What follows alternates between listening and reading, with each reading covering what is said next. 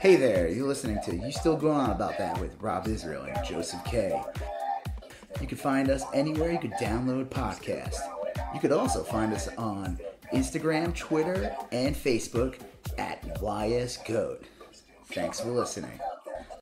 I'm Rob Israel. I'm Joseph K. You still going on about that? All right, Joseph. It's February 23rd. Yeah. We have a little bit of cold weather in Texas. Quite, yeah. So you know what that means? Snowmageddon. Means everything shuts down. There's no infrastructure to support anything. Houses will explode from pipes and power might be lost. It is dicey. That is actually one of the topics we're going to cover this evening is the Texas energy grid, which is kind of in a perilous state. But yeah, it's cold. It's like 20. I'm looking at my temperature thing. It's 26 degrees here. That's nothing. Yeah. So what are we talking about, Justin? Well, we have probably some minor housekeeping stuff, but we're going to talk a little bit about Peacemaker, great new series on HBO Max. We're going to talk about the situation in Ukraine, which is real complicated. Ukraine and Russia, and of course, if you hear Russia, Trump is involved in that. We'll talk about the big rollout of Truth Social, which has been going swimmingly. We're going to talk about ERCOT and Greg Abbott and Greg's latest attack on trans persons. And then we're going to talk a little bit about universities and how that kind of pans into that right-wing smear machine. And then we'll finish with one of our favorite, most lovable characters, little Kyle Rittenhouse. Everyone's favorite little murderer. Yeah, it's funny. I call him Murder Pig on Twitter a lot. And whenever I do that, like no one has any trouble figuring out who I'm talking about. I don't want to correct you, but it's Murder Hog. Murder. Yeah, he's a hog. He's not a pig. A pig's a cop. Yeah, all right. He's a hog. You gotta get it correct. I'm gonna send you though. I just want to make sure we're on the same page because we have a order to these things, and I know we're gonna talk about. Let's see. Hold on. Yeah, I think I may have read the original order. Yeah. Sort of. Okay, no worries. We're going to talk about Peacemaker first, and then we're going to talk about Abbott. And then we're going to talk about, probably the University of Rittenhouse because it kind of fits into that. Mm-hmm. And then we're going to talk about the rest of the episode will be about Ukraine and that's a big one. Trump with social because, Trump's tied to Putin and will always be no matter what. Yeah. Interesting characters on the internet will claim. So I do have a big announcement, personally, that's but right.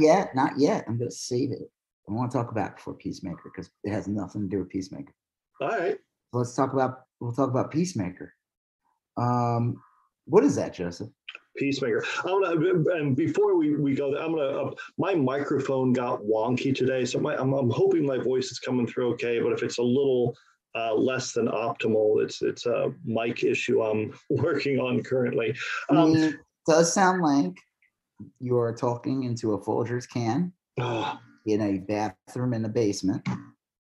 I'm kidding. You actually don't sound that bad. It's probably some of my best work was done through a Folgers can in a bathroom in a basement. But Peacemaker is a great show. Now, I did not watch Peacemaker until recently. You had been watching it. You kept telling me it's a great show. You got to check it out.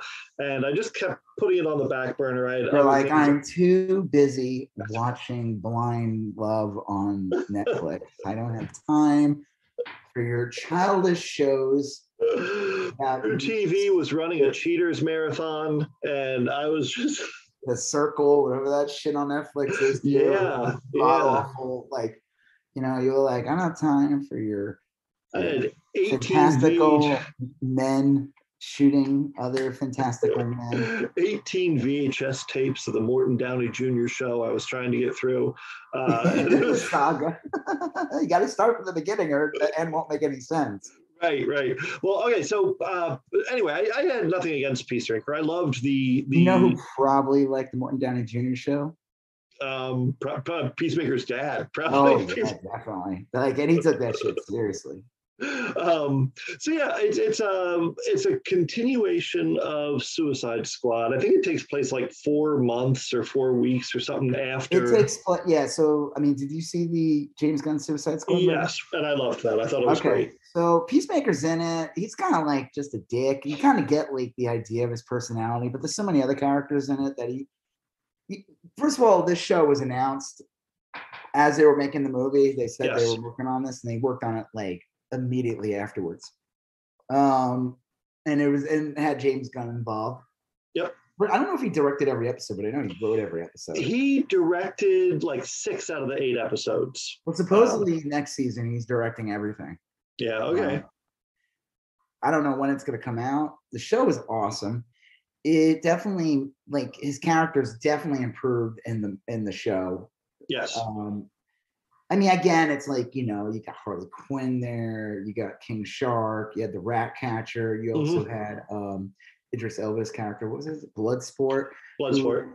Kind of like, then you had Agent Flag, I think his name is, and Rick Flag, yeah. The Polka Dot Man. So there's a lot of crazy characters and stuff in it. So he definitely, like, he's just kind of like it's John Cena playing an asshole. Yeah. But like, the show was awesome. It just really did a more in-depth on this character. There's definitely a lot more. So in the movie, I mean, it's funny because you watch the movie, but if you read the news, there's a Peacemaker show.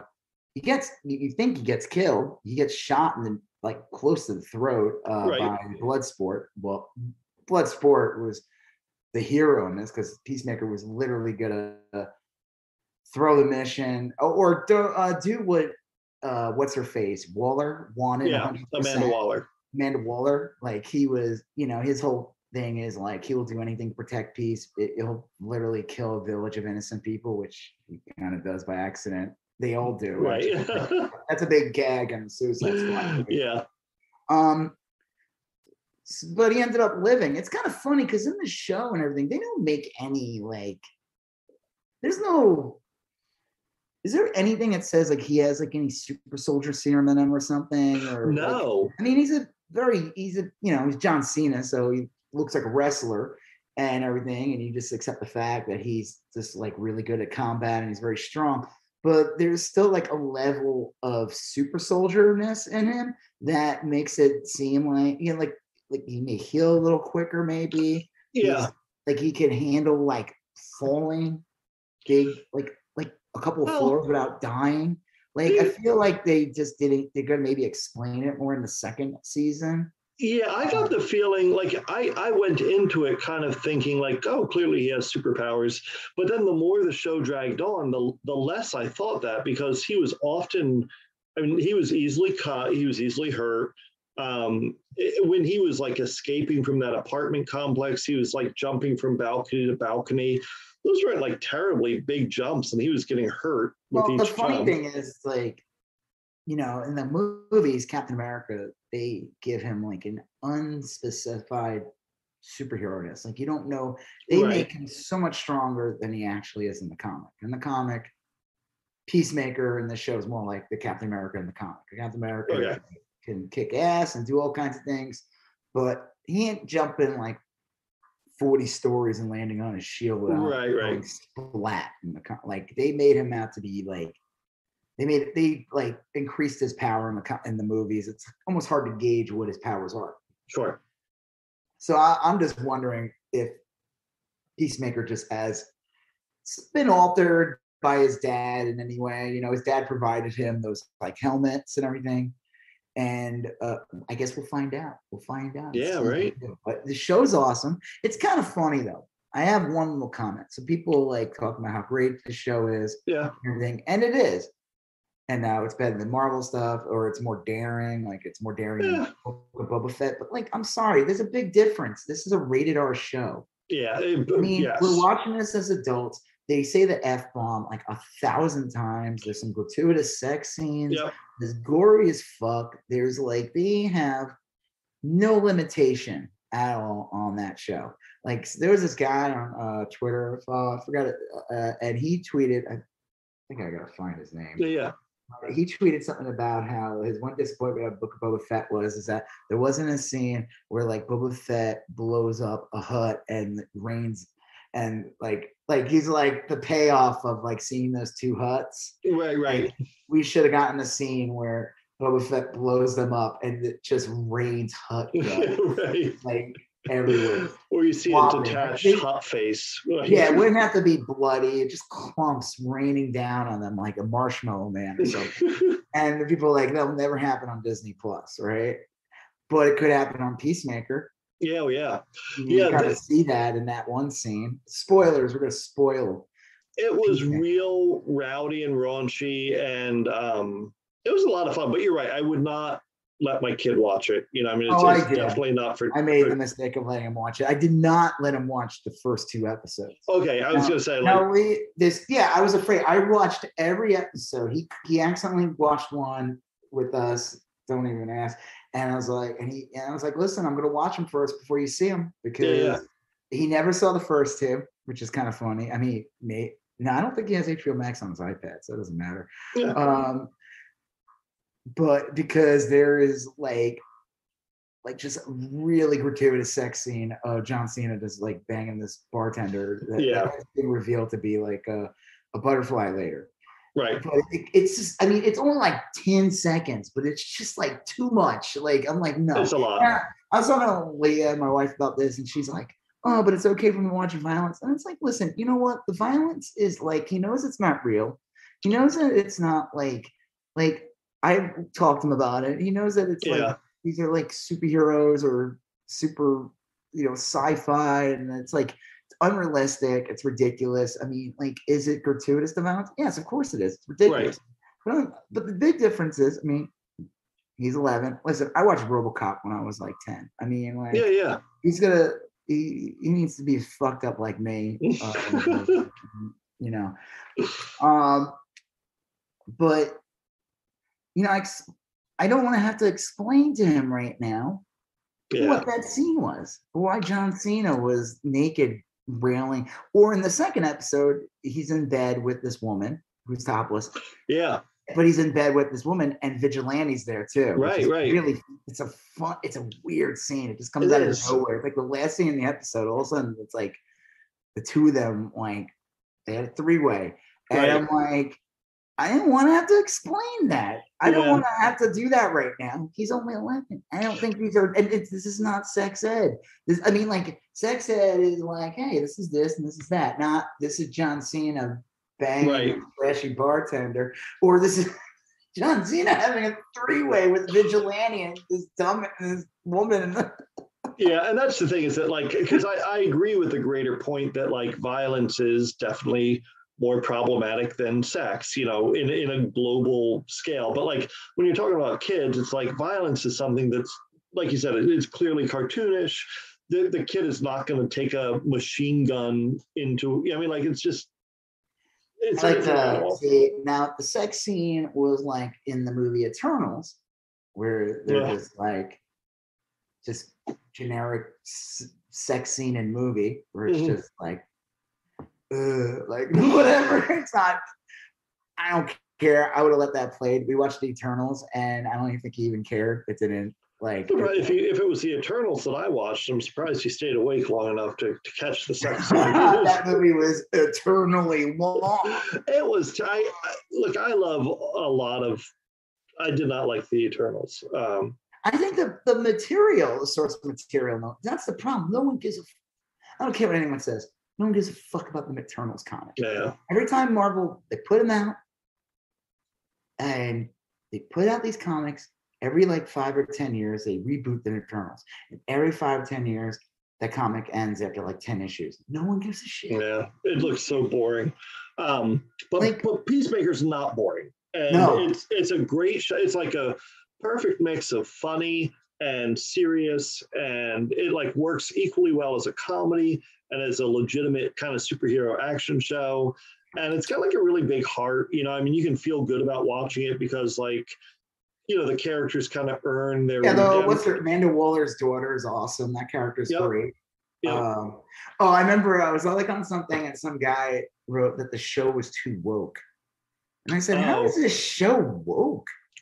Well, I'm like, are you, so let me guess, were you upset about the Nazis getting killed? Yeah, I was gonna say it does. I mean, like, look, the Nazis are the bad guys. That is true. As they should be. And there's a couple scenes. Yeah, right. And I liked this about the show, but there's a couple scenes where they talk overtly about racism and about, how like the Peacekeeper needs to remember the janitor's like telling Peacekeeper he needs to kill more white people to like balance out like his body count and stuff. He's like, you seem to be killing like, people of color too often. I thought it had some woke moments, I guess, if you want to call it that, but like, I don't know. I mean, what it does is it does a good job of like, well, like his character is like, they try to imply that they make jokes about him saying like he's racist or he like goes after like black, like he has this past supposedly, but I'm sure a lot of it has to do with his dad, influence from his dad. Right. Like, so Peacemaker, they don't really go into too much, but like in Suicide Squad, he's in Bellevue. Is that it? No, is it the prison? There's a prison. What's his face? What's his name? Economos? Goes back to work. Yes. Bellerive? Is it Bellerive? It's in Louisiana, and it does have kind of a Cajun name. It's like we have to be more prepared for this. You need to know. You need to know all the references. You need to know the prison name. You need to know. It's not Delacroix, but it's something like that. Well, whatever. He's in that prison. He gets let out, basically part of the same deal the other Suicide Squad members have. Right. Supposedly, he still has that chip in his head or his neck yes. or whatever that they can blow him up if he gets out of hand, which they do threaten him early in the season. Right. But so supposedly he went to jail for like 4 years, and you don't really know what it was, but it was for killing. And I think it might have. Sure, we'll probably talk about it next season. I'm sure it had something to do with like that's why the joke is he's deemed as like a racist character. Yeah, even though I don't think he is. I think he's just had a shitty upbringing. I think he wants to. He's kind of like I don't think he cares at all. I mean, he's kind of like a bully and like kind of comes off like a bully and a douchebag. Yeah, but I think he's also like. I don't know if he's good natured. It's just like he's a dude. Like he's this dude bro guy. Like he's like whatever. He doesn't care. Like his dad is the one that's racist, and I think by being in any reference to his dad, he is deemed in the public as like a racist. But I don't think his character is a racist. Like they have this joke in the beginning with something with Vigilante. He calls him out for being a racist, and he's like, fine, I'll kill more white people if you want. Like it's just like really stupid. Like it's dumb, but it's just like funny. Like I don't think he's, or like in the end of the show, I mean, again, spoilers, like what's the woman's name of Walter's daughter? Abadayu, I think is her, they call her by her last name, and I want to say it's Abadayu.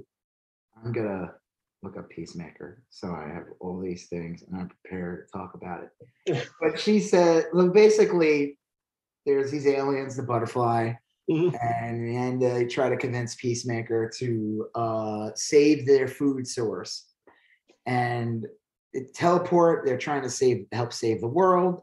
I don't believe they were. I think they just told him that to like get him to be sympathetic so they could survive, because if you kill the cow, they're doomed. They need that food source. I don't believe that. I mean, I think that in the end, they probably had every intention of taking over the earth. I don't think they were just there to like be like, oh, we'll just take over some people and just get into the institutions of all power so we could save you guys. Yeah. Even though if you watch the show, we are literally unrelentlessly taking over people and injecting butterflies in their heads and turning them into us. Well, there's that one scene, because I had originally said that the alien, the Goth alien, is the one that is kind of the leader. I was like, that alien kind of presents a compelling argument that maybe you should just go along with them.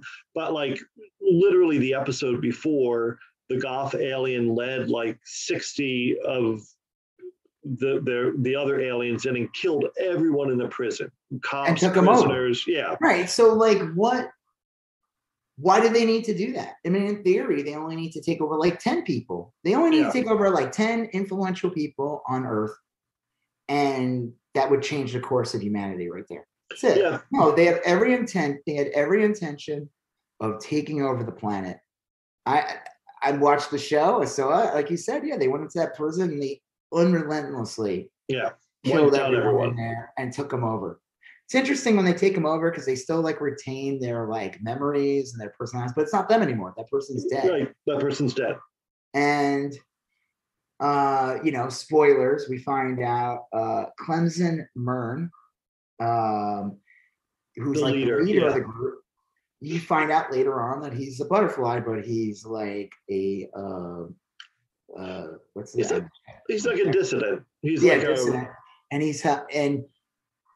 there's a comment made by Peacemaker, I think, early in the season when you meet Clemson Murr, and he's like, basically, like, this guy's like one of the worst people on the planet. Like, he's evil, this guy. Yeah.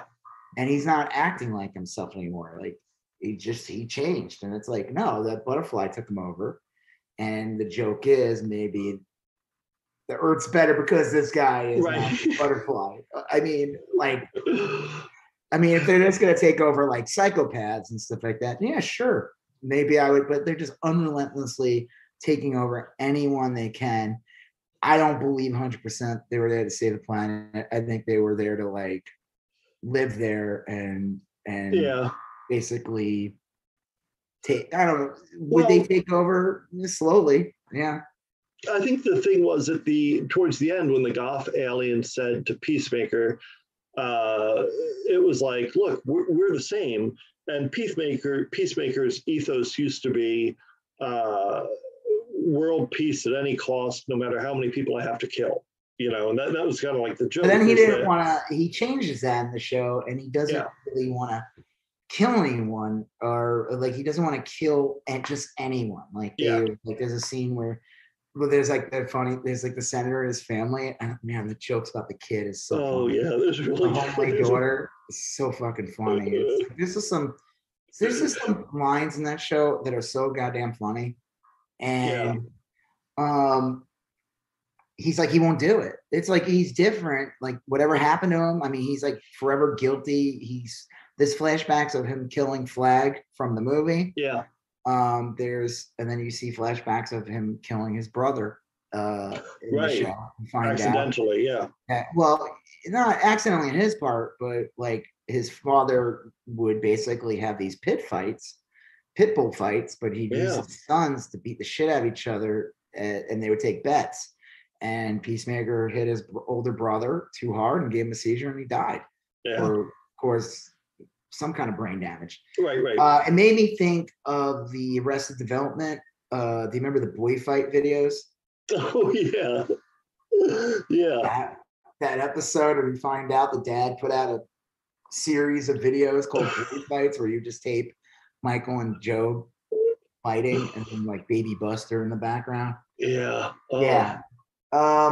So there's a conversation in, and she's like, is this some like libertarian bullshit? Like, we gotta be free and be able to do whatever we want. And, he probably would say he's a libertarian just because it's like easy and stupid sounding, but I don't think he is one. I think he's like, he's a character that's clearly growing. I mean, he's still a relentless murderer. He's still violent. He's still don't worry. He's not, he may be a little more woke in the show, but don't worry, because he's still incredibly violent, incredibly rude,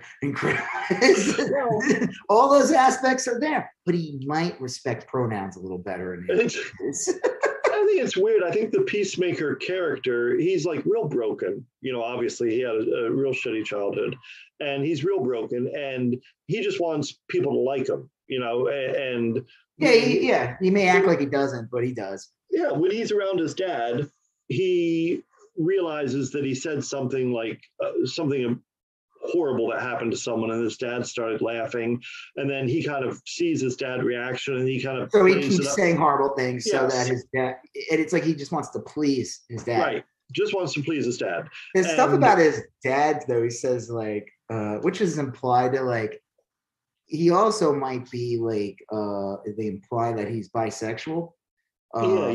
Or gender fluid, not gender fluid. I don't know. Is that the term?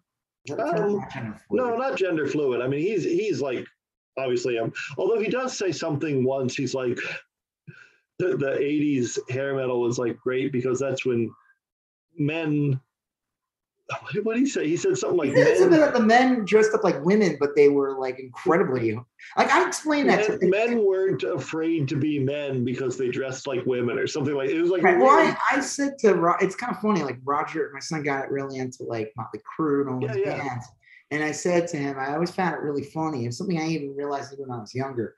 I just always found these bands ironic, and the people that liked them ironic, because you would see these dudes and they're wearing makeup and they would make them so like weirdly feminine, but at the same time not.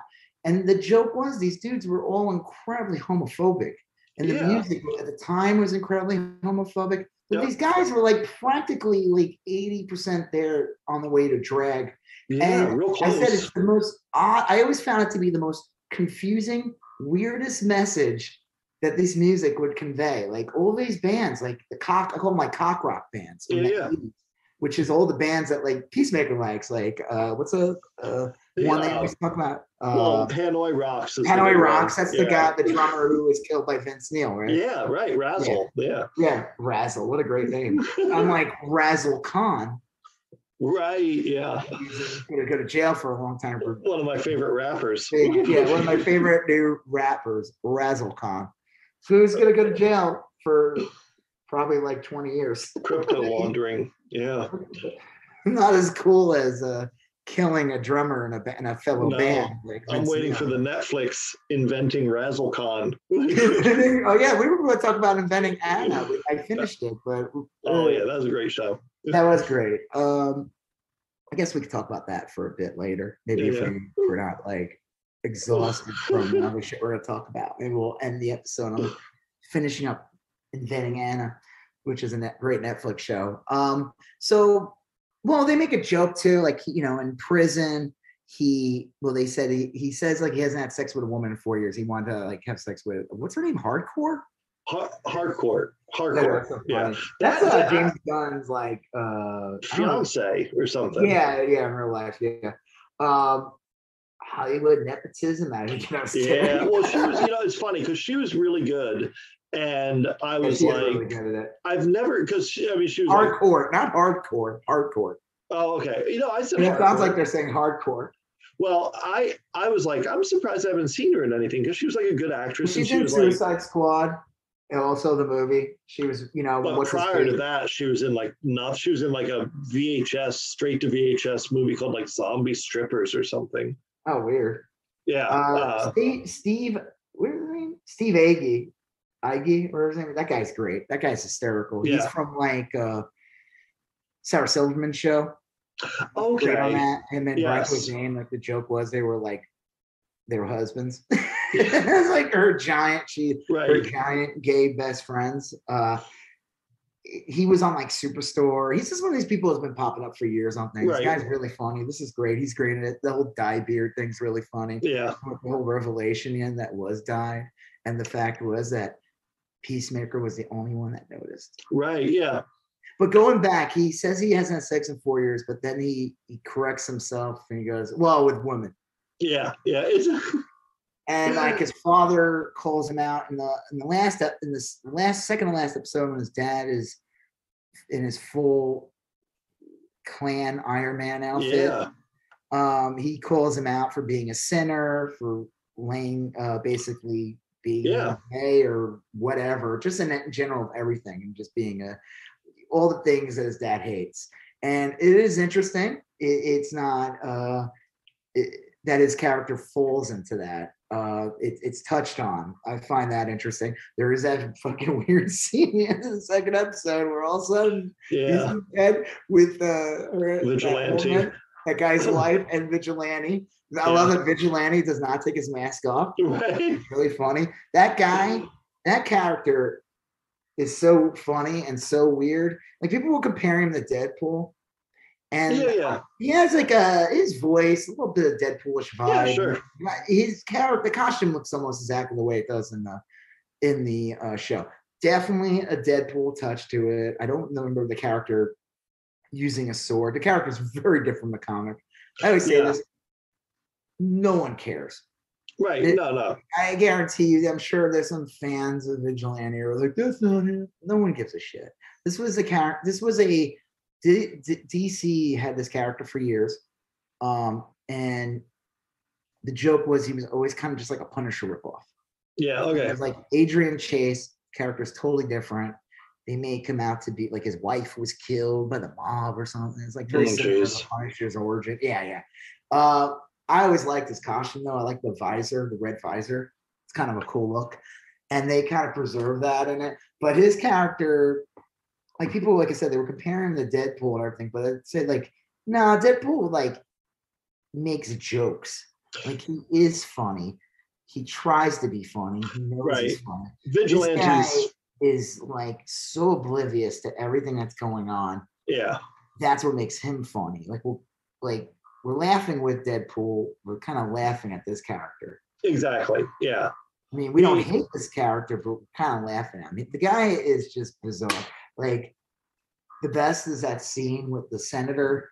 That scene is so fucking funny when Peacemaker is tied to the chair, and then and the senator character, who's really a butterfly, is gonna torture Vigilante, and Peacemaker's like, I don't care, you do it, you do whatever you have to do. I will never tell you. And it's like Vigilante's like, what the fuck, man? And he's like cutting his toe off and everything. It's like the funniest scene. Vigilante's just like, Peacemaker's like, yeah, you do whatever you want. I don't care. I'm not gonna tell you anything. It's like the dynamic is hysterical. It's like the butterflies like would hope that his humanity he would feel bad and want to protect Vigilante. But when he takes his mask off and he's just contorting it because he doesn't want to be picked up on facial recognition, and he's just just making all kind. That is really funny. Did you hear that he was recast? Like the character was actually recasted. It was a different actor. Oh no. Yeah. So supposedly, like halfway filming, I don't know what happened. I don't know if it was like some weird shit. There was a totally different actor who was playing Vigilante. That's why there's a lot of scenes where you see weird having a conversation. He's having that conversation off camera. With like, so it's like they had to like shoot it later or edit it in. He supposedly was digitally edited in, kind of similar to that movie, that Zack Snyder movie. Yeah, where they added Tig Notaro, right? Place of that creep. The Whitney Cummings. Chris Crapilla.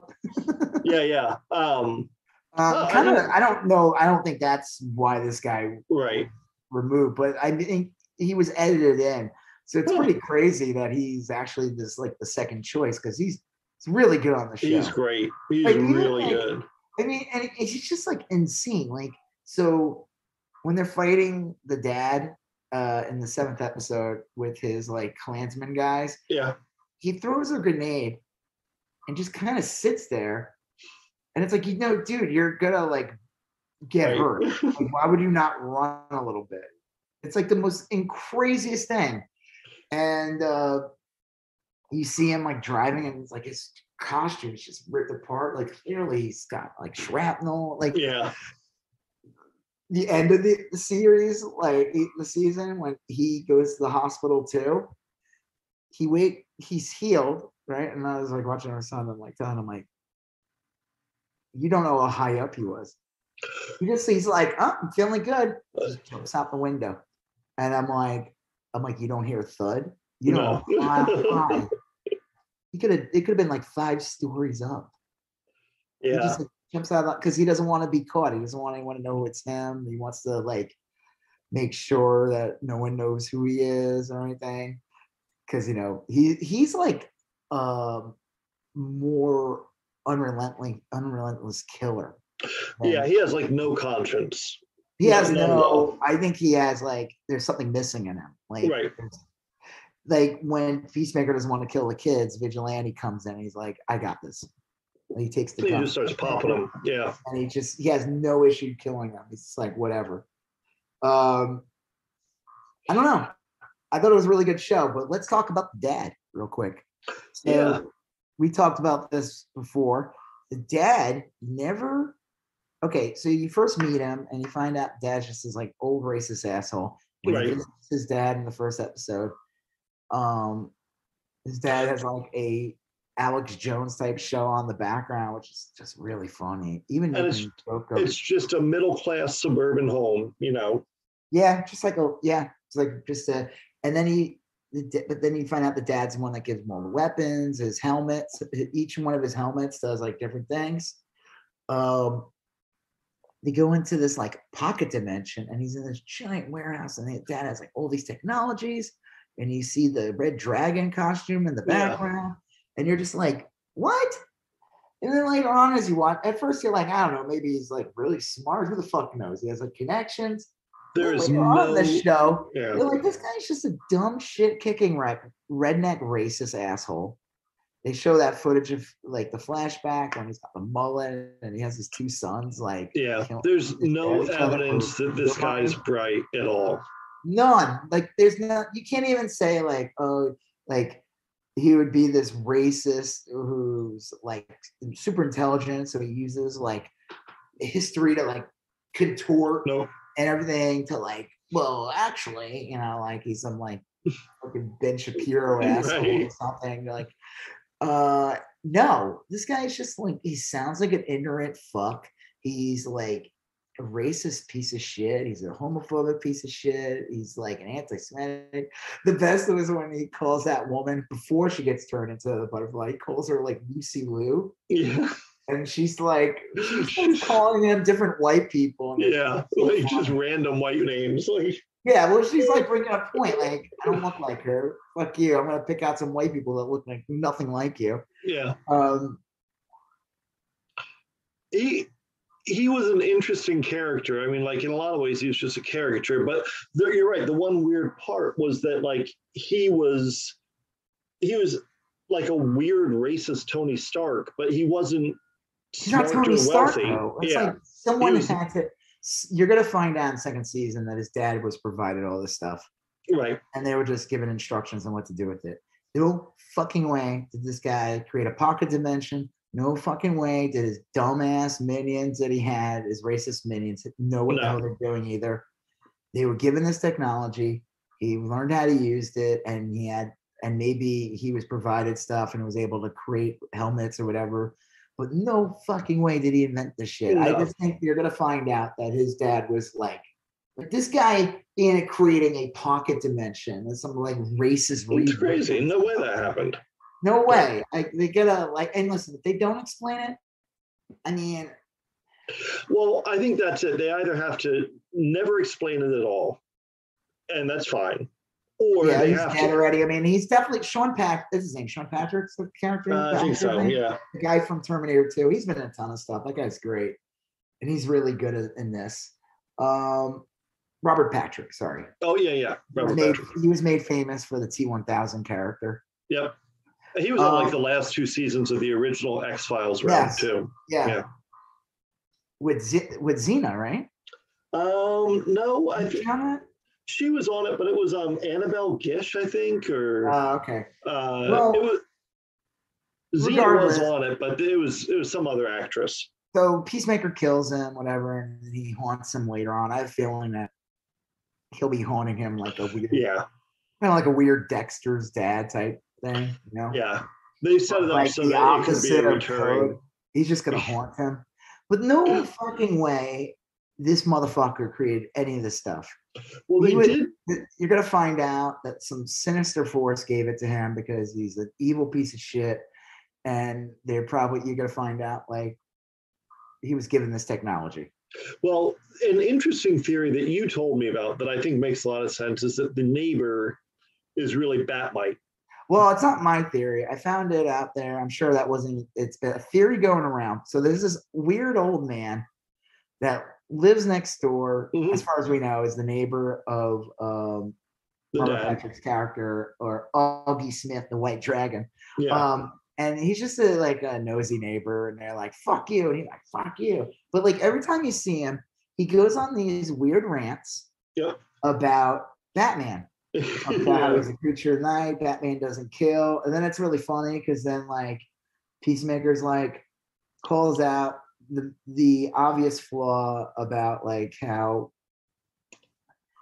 Batman lets the Joker live. It's like, no, you pop that motherfucker because Batman's now responsible for like thousands of people dying because he will not kill the Joker. How many people died? Or the other bad guys, you know, like they get out, they have to fight. I mean, that obviously it's all fun and games. I mean, it is DC Comics, and DC. It's great that DC is kind of cool with John Cena, you know, Peacemaker just trashing it. And throughout the series, there's all these really funny like references to like ridiculous characters. Or then there later on, the thing about Green Arrow being a furry and is the horse and has a big open asshole. I mean, it was like the most ridiculous thing. But then like Steve Agee's character is like, oh, that is true. I've heard that. Like, or that Aquaman fuck his fish and like Matter Eating Lad, Doll Man, like all these. Matter Eating Lad went into a Wendy's or something. Like Wendy's. And what's her face? Debayo is like, none of this shit's true. You're lying. You make this shit up. Yeah. He's like, oh, so Facebook's been lying to me all these years. Yeah, that was great. Like, it's like funny because, like I said, he's like a dumb redneck Peacemaker. That's why but his character, I think, is like he can learn a bit, you know, or will learn a bit, but he'll still be an asshole.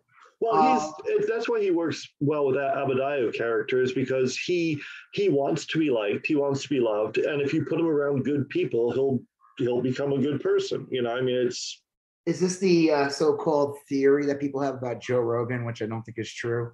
They say that like, oh, if you just get people on that are good, Joe Rogan will agree with them. And I'm like, nah, I don't believe that. I doubt it. I don't think so. Only people with bad agendas going Joe Rogan. Sorry. Well, I'm looking forward to season 2 of Peacemaker. I really, really liked it. It was. But but one thing is, the rumor going around is that old man is really Batmite. Right. I think you pointed out and said that the jacket he wears is like 2 different shades of gray, which are Batman colors. And it's got a yellow. He's wearing a yellow and black flannel shirt, which are Batman colors. Yep. He does. And they reference Batmite in the show. Yeah. Actually. And this guy looks like a little weirdo that they could probably take his face and put him on a little weird body. And it almost would explain. Now, I don't think Batmite would have provided. I don't think Batmite would provide Peacemaker's dad with all that technology. Well, but think about the technology. Maybe not the White Dragon tech, but like a lot of those helmets were like super chaotic and weird, which is something that Batmite would do. He has and also a folding pocket dimension. Which, you know, Batmite is a 5th dimensional being. Like he's like kind of like I don't know if he comes from the same dimension as Mr. Mxyzptlk. Batmite's just like a weird character. He's been around since the 50s. Kind of like when comics were so ridiculous at that point. And they had Batman like fighting the Martians. Like it was just anything goes. Like and again, this guy always talking about Batman. Like Batmite is Batman's like biggest fan, but also like, a troublemaker. That's like the joke. So, and I think James Gunn is the perfect person to handle a character like that and know how to. I mean, we've seen him with Groot and all the other crazy characters in Guardians of the Galaxy and Marvel. Yeah. And we see what he's done with like the characters from Suicide Squad and Peacemaker. So Batmite would be perfect for him. Yeah. I hope it's true, just because I think it would make the show fun. I don't want like a silly little Batmite running around all the time, but it doesn't need to be an arc, you know. The best part of the show though, before we move on, the intro. Oh, it's so good. The intro is possibly one of the best. The way it's shot, the way it's like, it's the camera, like it's like a weird American Idol. Like it's not film footage. It looks like American Idol. Like it looks like something you would see on like TV. It's bizarre. It's super bizarre. It It's is like great. funny. I'm like, why is this old man in there? Why the janitor who shows up? He did show up again. He's like in one scene, the first episode, the janitor like sweeps by. It's like the funniest thing. But there is that episode where John Cena or Peacemaker goes to the school for him. He does that guy a favor. Yeah. There's a lot of I don't know if you've seen on TikTok that a lot of people do the Peacemaker dance. Of course, that's going to be one of the most imitated to the point where it's going to ruin it. You know? Yeah, it's still great though. I refuse to watch it. I'm only going to watch the show and not watch the cringe worthy. The cringe dances. Wow. Yeah, I liked what's his face? What's his name? The karate guy? What was his name? Oh, Judo Master. Judo Master. Yeah, that guy's awesome. I like the whole he was like truly upset by their death. So I guess he was convinced that they were there to save the earth. Like I said, as an audience, as a member of the audience, I feel like, were they there to help the earth? I mean, in theory, you could say, yeah, they were, but you also saw them unrelentlessly murdering people. And they were in a situation now where you see the cow, which is really just this gigantic caterpillar. Yeah. I love what's his face is Economos saying not another kaiju because of like and I love it's like these projects like Project Butterfly, Project Starfish, they're literal names. Like Project Starfish, it was literally a gigantic starfish. Project Butterfly, it was literally butterfly like aliens. There's no like the next season is like Project Can of Beans. A can of beans. Like there's no like subtlety. It's literally upfront. It is what it is. It is what it is. But I don't know. The caterpillar was awesome. Yeah, for sure. I have one question though. Who fed the caterpillar? Yeah, that's it. I mean, I just threw that out there. Like, because you find out basically the butterflies, they could drink the water, they could breathe the air, but the food does not. They're not, nothing on earth sustains them except for the fucking honey milk that comes out of this giant caterpillar. Porgish looking, looking a little bit like a porg. It's kind of cute. Big giant ball sack monster that squirted out. It was adorable and repulsive at the same time. Yeah, for sure. But I'm like, like that thing feeds us, and they have to keep it safe. The whole goal was to like teleport it to another place, and if they teleport it, then that means they can't beat the butterflies. Mm-hmm. Like the way to kill the butterflies off is to basically kill their get rid of their food source. Yeah. And I'm curious, like, what feeds the because she says Goff. What's her name? Goff? Goff. The senator's name was Goff, and that's what they started calling the lead alien. The aliens have their name. We can't pronounce their names. It's like, no, that's all right. She says like basically they're gonna die anyway. Yeah. Because they have this one cow, but it'll live for like 100 years, so they could do their job, I guess. Yeah. I don't know. Again, I think it was her trying to play into Peacemaker's like better, like whatever, just sympathy. I think it was like oh shit, like I do love the what's her face got turned into the human torpedo. Yeah. Got shot into that thing, and then it just rained guts. Yeah, that was really funny. She was great on Orange. She was great on Orange Is the New Black. She's always like really good when she shows up. Yeah, all the cast was great. They were all real good. That one guy, the Cosmo. I keep saying his name wrong. Economos, when he trips and breaks his leg. I was like, oh my god, it was like such a stupid trip too. He's like going over a fence or something. You see the bone sticking out. Yeah, that was awful. Oh god. Great show. Yeah. I enjoyed it. I'm glad that it's doing well. I'm glad that people like it. Yeah, for sure. I think this is the kind of thing that DC needs for their entertainment thing. I think it runs a weird, people are like, oh, they should do this with everything. They're not going to do this with everything. They're not going to they're not going to, like, okay, the new Batman movie that's coming out, like, it's supposed to be gritty and stuff, but like, you're not going to have Batman being like, talking to like looking railing Catwoman in a scene. Like, they're not going to have like say the F word a million times. No. They're not going to do that. Like it'll be mature-ish, but they're not going to like it's still I think a PG-13 movie. PG-13. Yeah. It'd be cool though to see more stuff like this. I think this is what I think this is what DC needs to really stand out from Marvel movies is to be like, hey, we have no problem taking like a third or half our characters and putting them in these type of situations that brings a different level of entertainment that opens up, but again, it's like these are characters no one get like on the comics and everything. Yeah. Peacemaker, Vigilante. Like, no one gives a fuck about these. No one gives a fuck about these characters in the comics. I mean, like, come on. Anyone that claims it, they're lying. This was real similar to kind of like Guardians of the Galaxy, which weren't really super well known before the films, Not really. I mean, there were always, I don't care what anyone says. I've talked to people about this, and I'm like, no, bullshit. I'm like, Star-Lord was a grade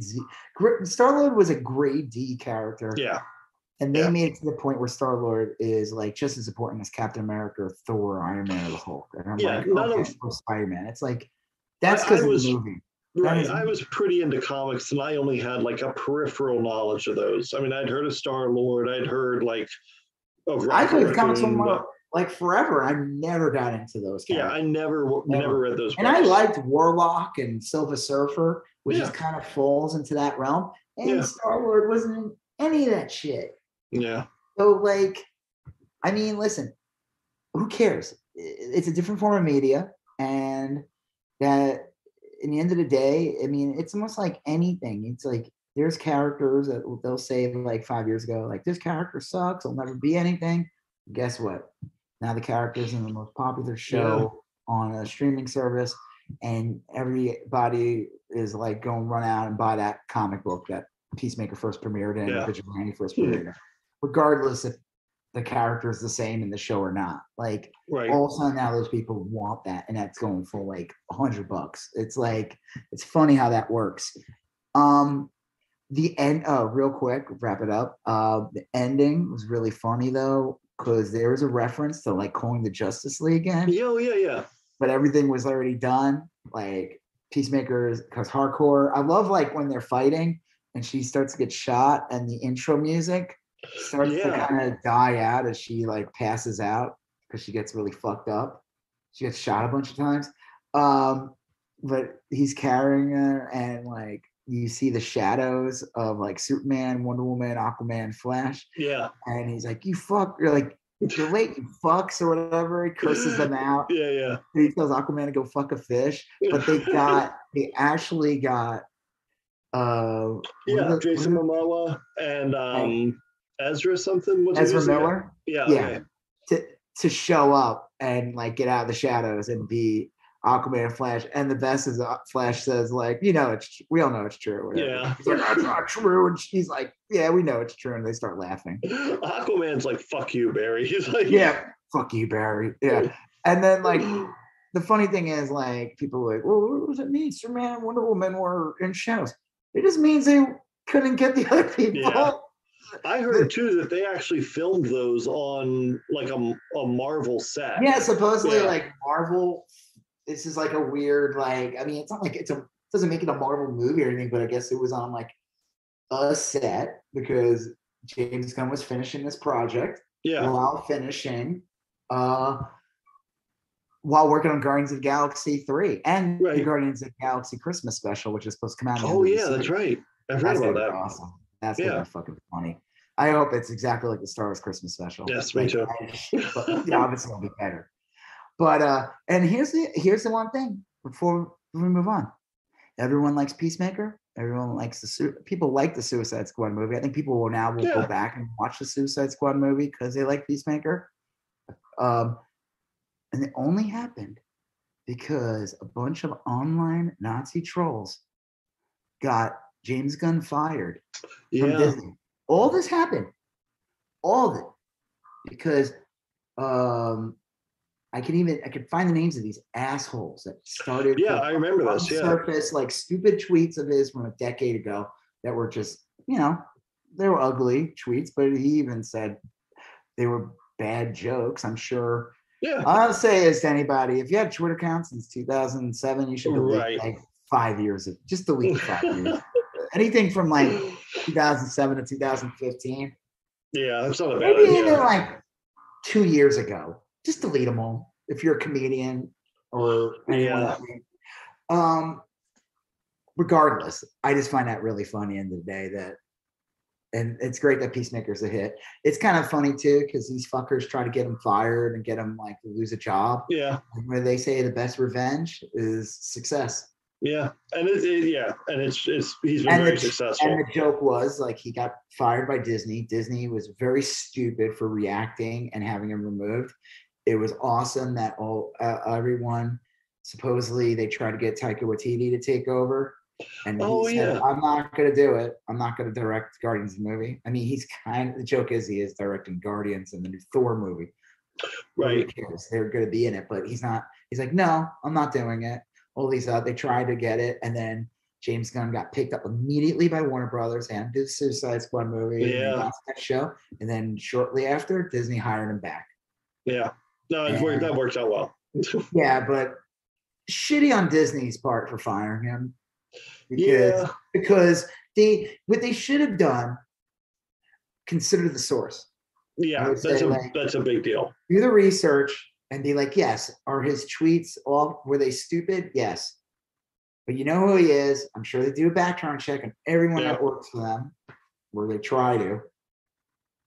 They should have considered the source of who started this campaign. For sure. And realize that these are some hideous people who have said way worse shit than James Gunn said. That's a joke. Horrible people. Like, ridiculous. So hey, guess what? We got better entertainment out of it. Yeah, not a bad deal. Hey, you know what? Worked out great for Warner Brothers. They got the biggest hit on their freaking streaming service. It opens the door for. Well, I think they're going to do a rat catcher show. I can see that. Sure. She was great. I love that character with a rat. The rat was awesome. I love that. Yeah. Her little rat. I forgot his name. He was adorable. Yeah.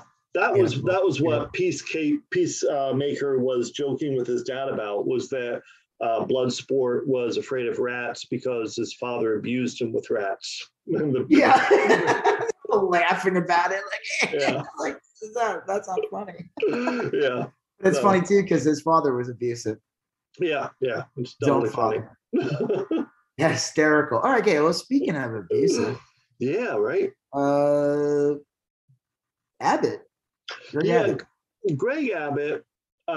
This is like a weird. Speaking of child abuse, Greg Abbott. Well, it's a weird story. So today, Greg Abbott did one super horrible thing, one just kind of crappy thing, and then it was revealed that he did something terrible about a year ago. And a lot of people are speculating that they're kind of related. So this morning, over the last couple of days, Ken Paxton, who is the state attorney general and who's also been under indictment for like 6 years for all these crimes. He's a horrible person. And he's just a shitty person. Anyway, he's been saying that trans surgery is child abuse. If you're a parent, you do gender affirming surgery or sign off on gender affirming surgery for your kid. They don't even do that. Right. No, it's true. They don't even do that. They don't do any of that. Let me tell you, there's a great clip. You can find it on YouTube, The Majority Report. I don't remember the person's name, but she called in. She was a trans woman called in who was like an advocate or whatever. Right. And it was all about what happened here. And she brought up all the facts about transgender, like surgeries and everything, and said that they're lying. First of all, it took years for her to have her surgery. It took they're not giving so many. First of all, you have to be over 18. There's so many like red tape and loopholes. Like you need a therapist. So much. She's like, you can't just like. It took like 5 years. Like this, they're making it sound like people are just taking their kids to the doctor and having the kids like, just turn to vaginas or vice versa. Exactly. No one's as like a day visit at the pediatrician, and it's insane. And that's what they're making it out to be. And so anyway, there's a little more to it, but that's the thrust of it. And Greg Abbott today then came out and this is really awful and scary. He said that gender affirming surgery was child abuse. And then, but the follow up to that was the worst one. If you are a mandatory reporter, which includes social workers, priests, cops, firefighters, teachers, and you see a trans kid, you got to report them to the Department this is like that. This is like that thing in Florida with the like reporting like gay kids, and like the school has to tell the parents, which is like no, the parents sometimes are like abusive, and like the school is supposed to protect the kid. Yeah.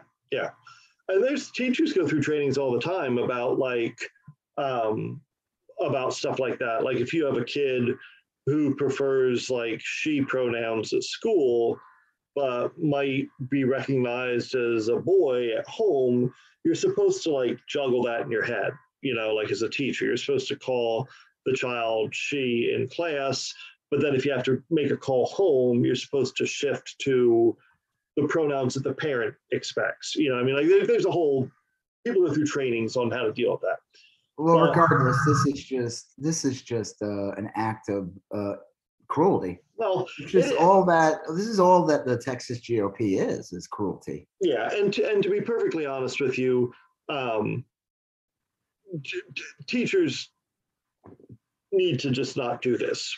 They need to decline doing this. And I don't know any other way to say it, but like, I'm not expecting anyone to nail themselves to a cross in front of the state capitol building, but like, you're just supposed to pretend you didn't see it. It's like if you saw someone shoplifting food, you didn't see someone shoplifting food. Why would a teacher even want to get involved with this shit? Well, regardless, too. I'm not making an equivalence here, but like if a kid shows up to school with a black eye and unwashed, that's different. I know, but I'm saying that's the premise behind it, because like that sucks. I remember as a teacher when I taught, like kids joking around like, oh, I did such and such and my dad beat my ass, and you're sitting there, you're like, okay, the kid, he's probably just using a figure of speech, right? But like,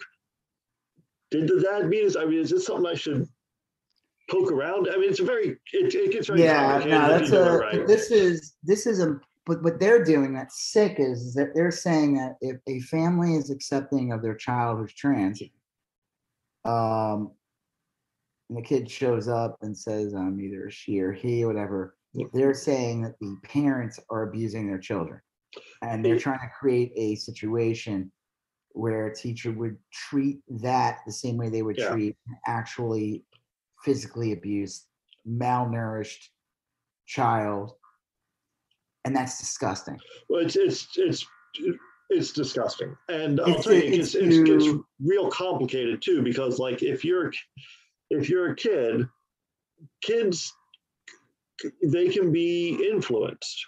They can be, and by that I mean, like, if you have it wouldn't surprise me if you had a situation where a kid had some questions about their gender or their identity or whatever, and the parent just tries to support the kid, and then the kid goes to school and they get some Bible thumping teacher, and the Bible thumping teacher's like, your parents are abusing you, and it can shift real quickly. Like, things get very sticky and complicated. And that's why this is a matter, that's best. Well, yeah, it's super close too. Because, I think this is because of his mic. There's like weird noises, but because you're using your computer, and I think it picks up any distortion I have in my end. So it's disgusting because what it does is it trivializes real abuse. Well, It yeah. confuses the narrative. And again, it's also an act of cruelty. I mean, Well, and it's ridiculous. It's like, what if their parents, like, what if their kid's just like a tomboy? that's the other thing is that You know what I mean? Like, what if the kid she likes, like, even then I'm not going to get into the whole thing, but what if she's like, I'm just a tomboy? Like, well, yeah. are they going to call the parents up and like, What if call them a child abuse? That's insane. Yeah, it's the awful part for me is that this is just another example of the Texas GOP, but the GOP as a whole, they're weaponizing the public and the machinery of government against vulnerable people. Pregnant women with very few options. They put bounties on them. They deputize the citizenry to track them. And this is all happened. And you could say too, there's people who are legitimately going to be harmed by this. But at the end of the day, we also realize that all this is just one big giant distraction from the main fact that basically, let me see if I can find it. Let's read about it. Where is it? Hold on. Where are you? Well, as you're tracking that down, okay. Go ahead. What were you going to say though? Well, he also did another thing today, where I guess about 18 or 19 police officers from the Austin Police Department were arrested I didn't know about this. For abusing protesters. Right? Did you? Yeah. And I didn't know that. What'd you say? I didn't hear about that. Oh, okay. Yeah, and so now they got arrested. And this is like BLM protesters, not the stupid trucker shit. No, the cops were shooting like bean bags at protesters' faces and stuff. So a bunch of these cops got arrested, and Greg Abbott said, "Well, I'm going to pardon them all." Of course he is. Yeah, well, and he can for state. I mean, like ideally they'll get federal charges anyway. But then he also did that today. But this third thing that I think you're going to talk about kind of suggests, hey, maybe he was doing these other terrible things. It's like look here, look over here, and look over here. And again, he's an absolute horrible person. But here's the fourth one, and this is the thing where I would say to everybody, regardless what you think of fucking trans people, what do you think of BLM, what do you think of gay people, or any of that, or women having abortion, if you just fucking open up your fucking eyes for once and stop listening to your church or stop listening to your dumbass fucking uncle or whatever, like, or your racist dad that has a supply of alien technology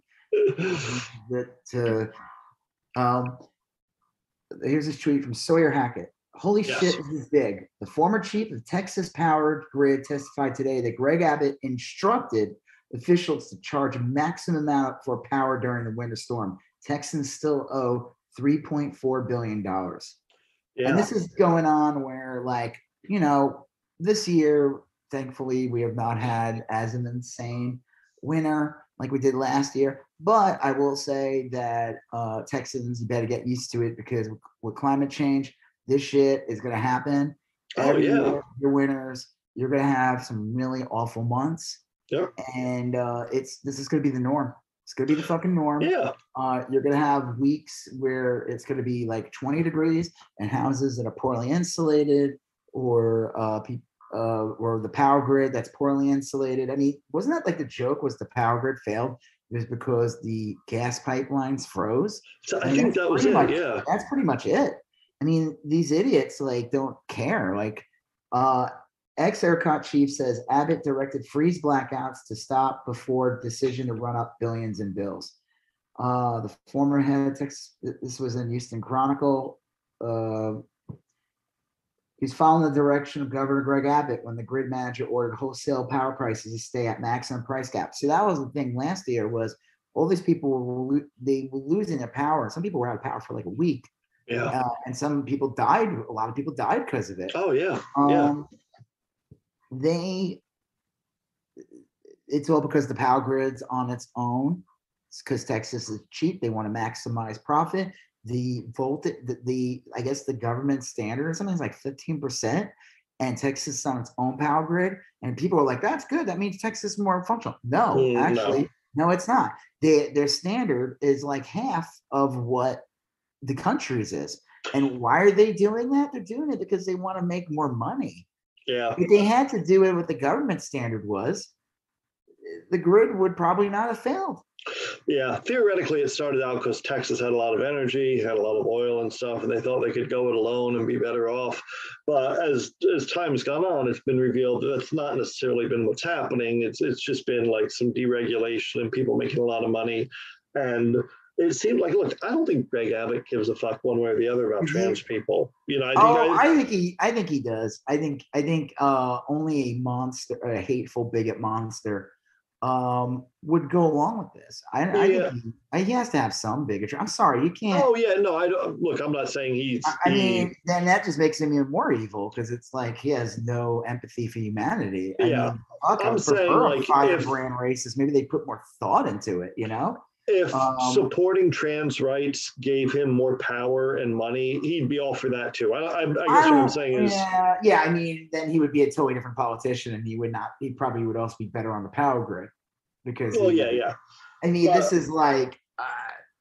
It just seems like there's just an irony of like I always find it funny how the worst politicians, the most corrupt, worst politicians usually are also the ones that have no problem appeasing racists. Yeah, and sure. Because those are the people that are dumb enough to vote for these people who are clearly in the bed polluters and energy companies and meatpacking companies that don't want any regulations. Right. One of the funniest things about this year, which I don't think was really a big effect last year, was I guess a lot of crypto mining moved into Texas over the years. Yeah.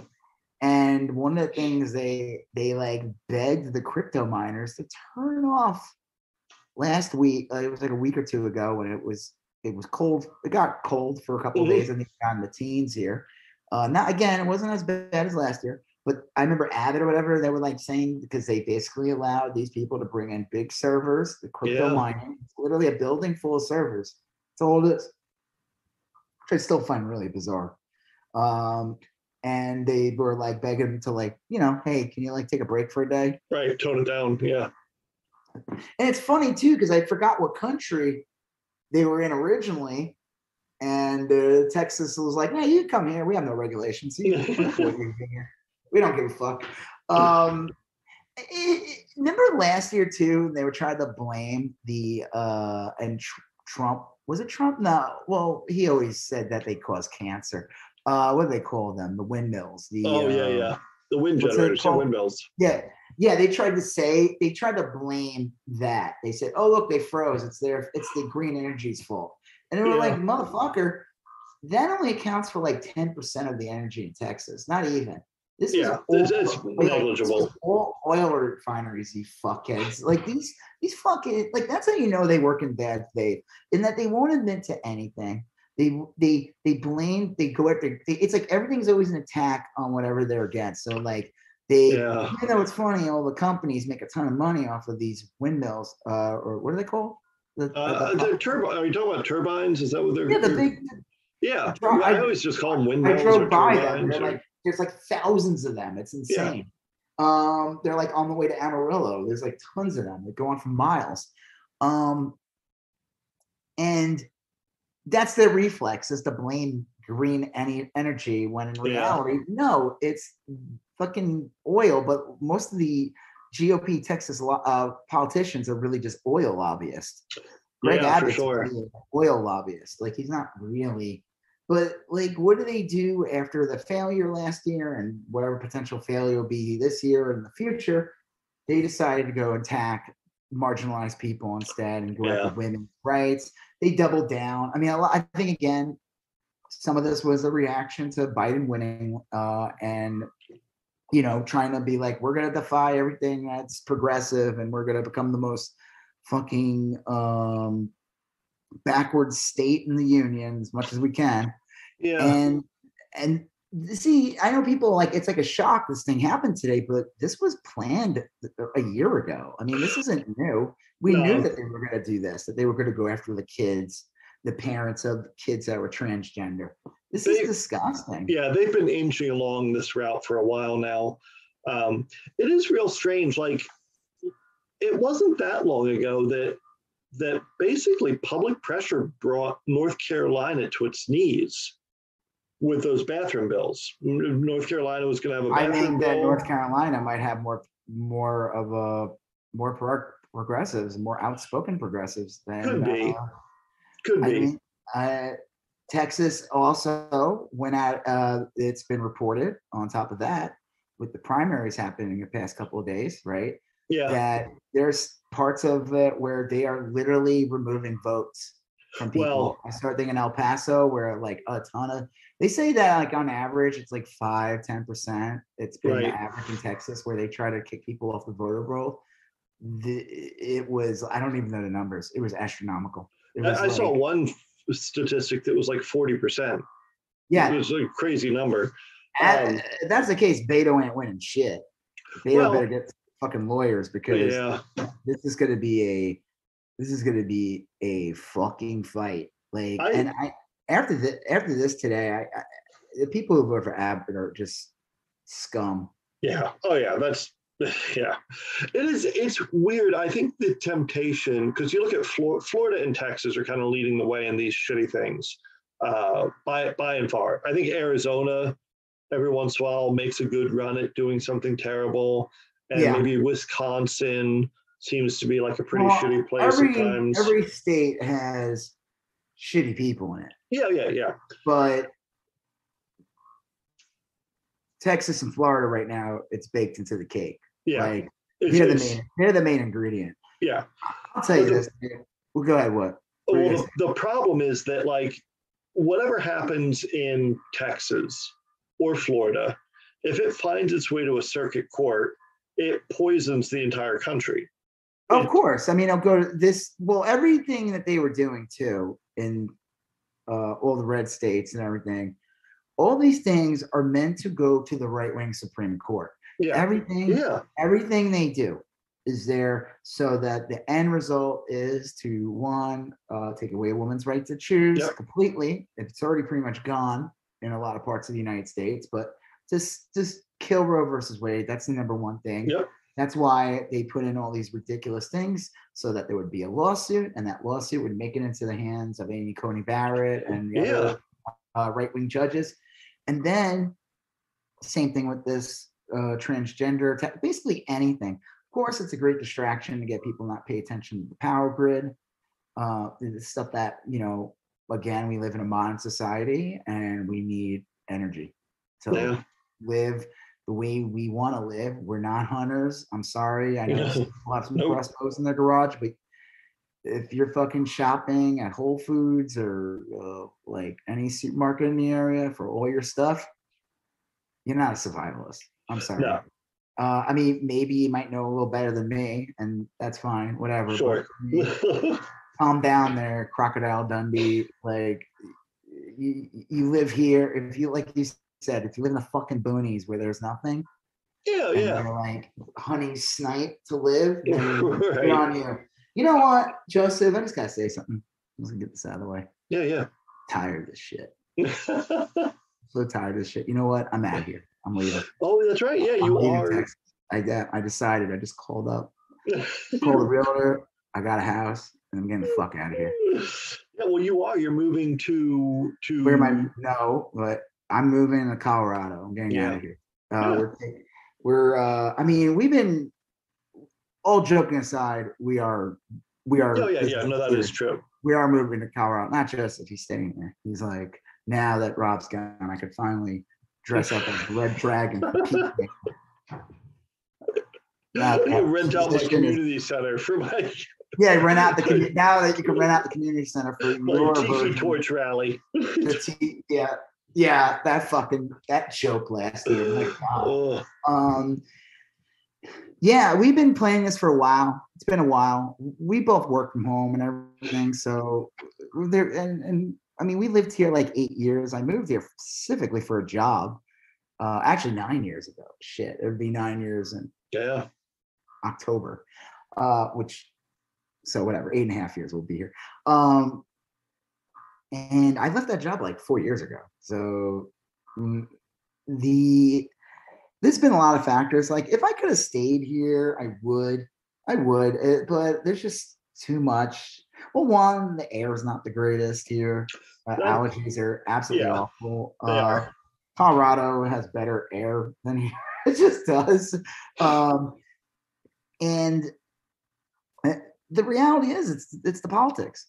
They're just, I mean, I feel like I knew the state, you know, like I grew up in New York and I lived in California, but the joke was like, you know, everyone talks about New York's this liberal bastion, California's this little bastion. Well, you know what? I grew up in Long Island and it was conservative as fuck.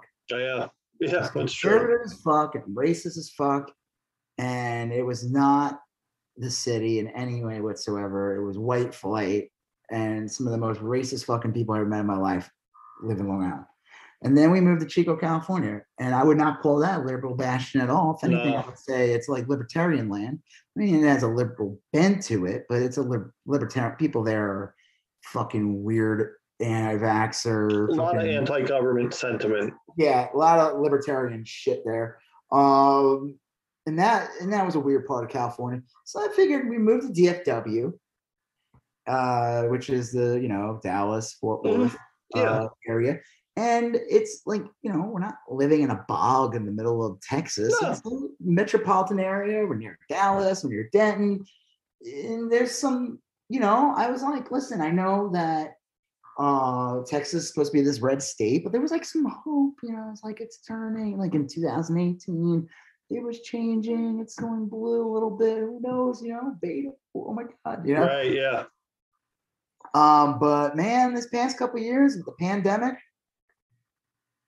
the way they reacted to it and how they handled it, absolutely disgusting. I think it revealed a real, you know, it's like I put up with bullshit for years, but it's funny, even if I lived in Long Island, I lived in racist Long Island, there would still have been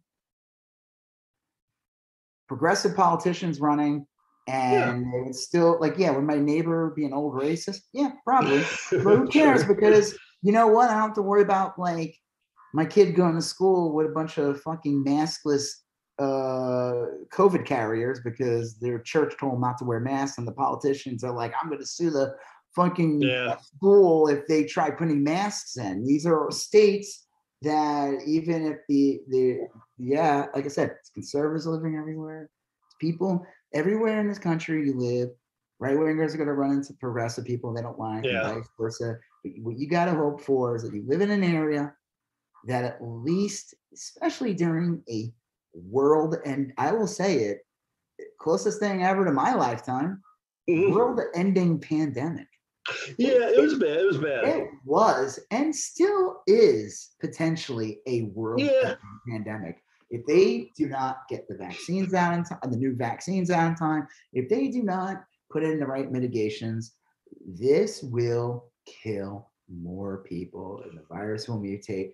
And areas like where this state, where the politicians work in tandem to make sure that people have the freedom to die of COVID, while cutting Medicaid, not accepting the Medicaid from the ACA years ago. Of course, we have ghouls like Abbott running the state.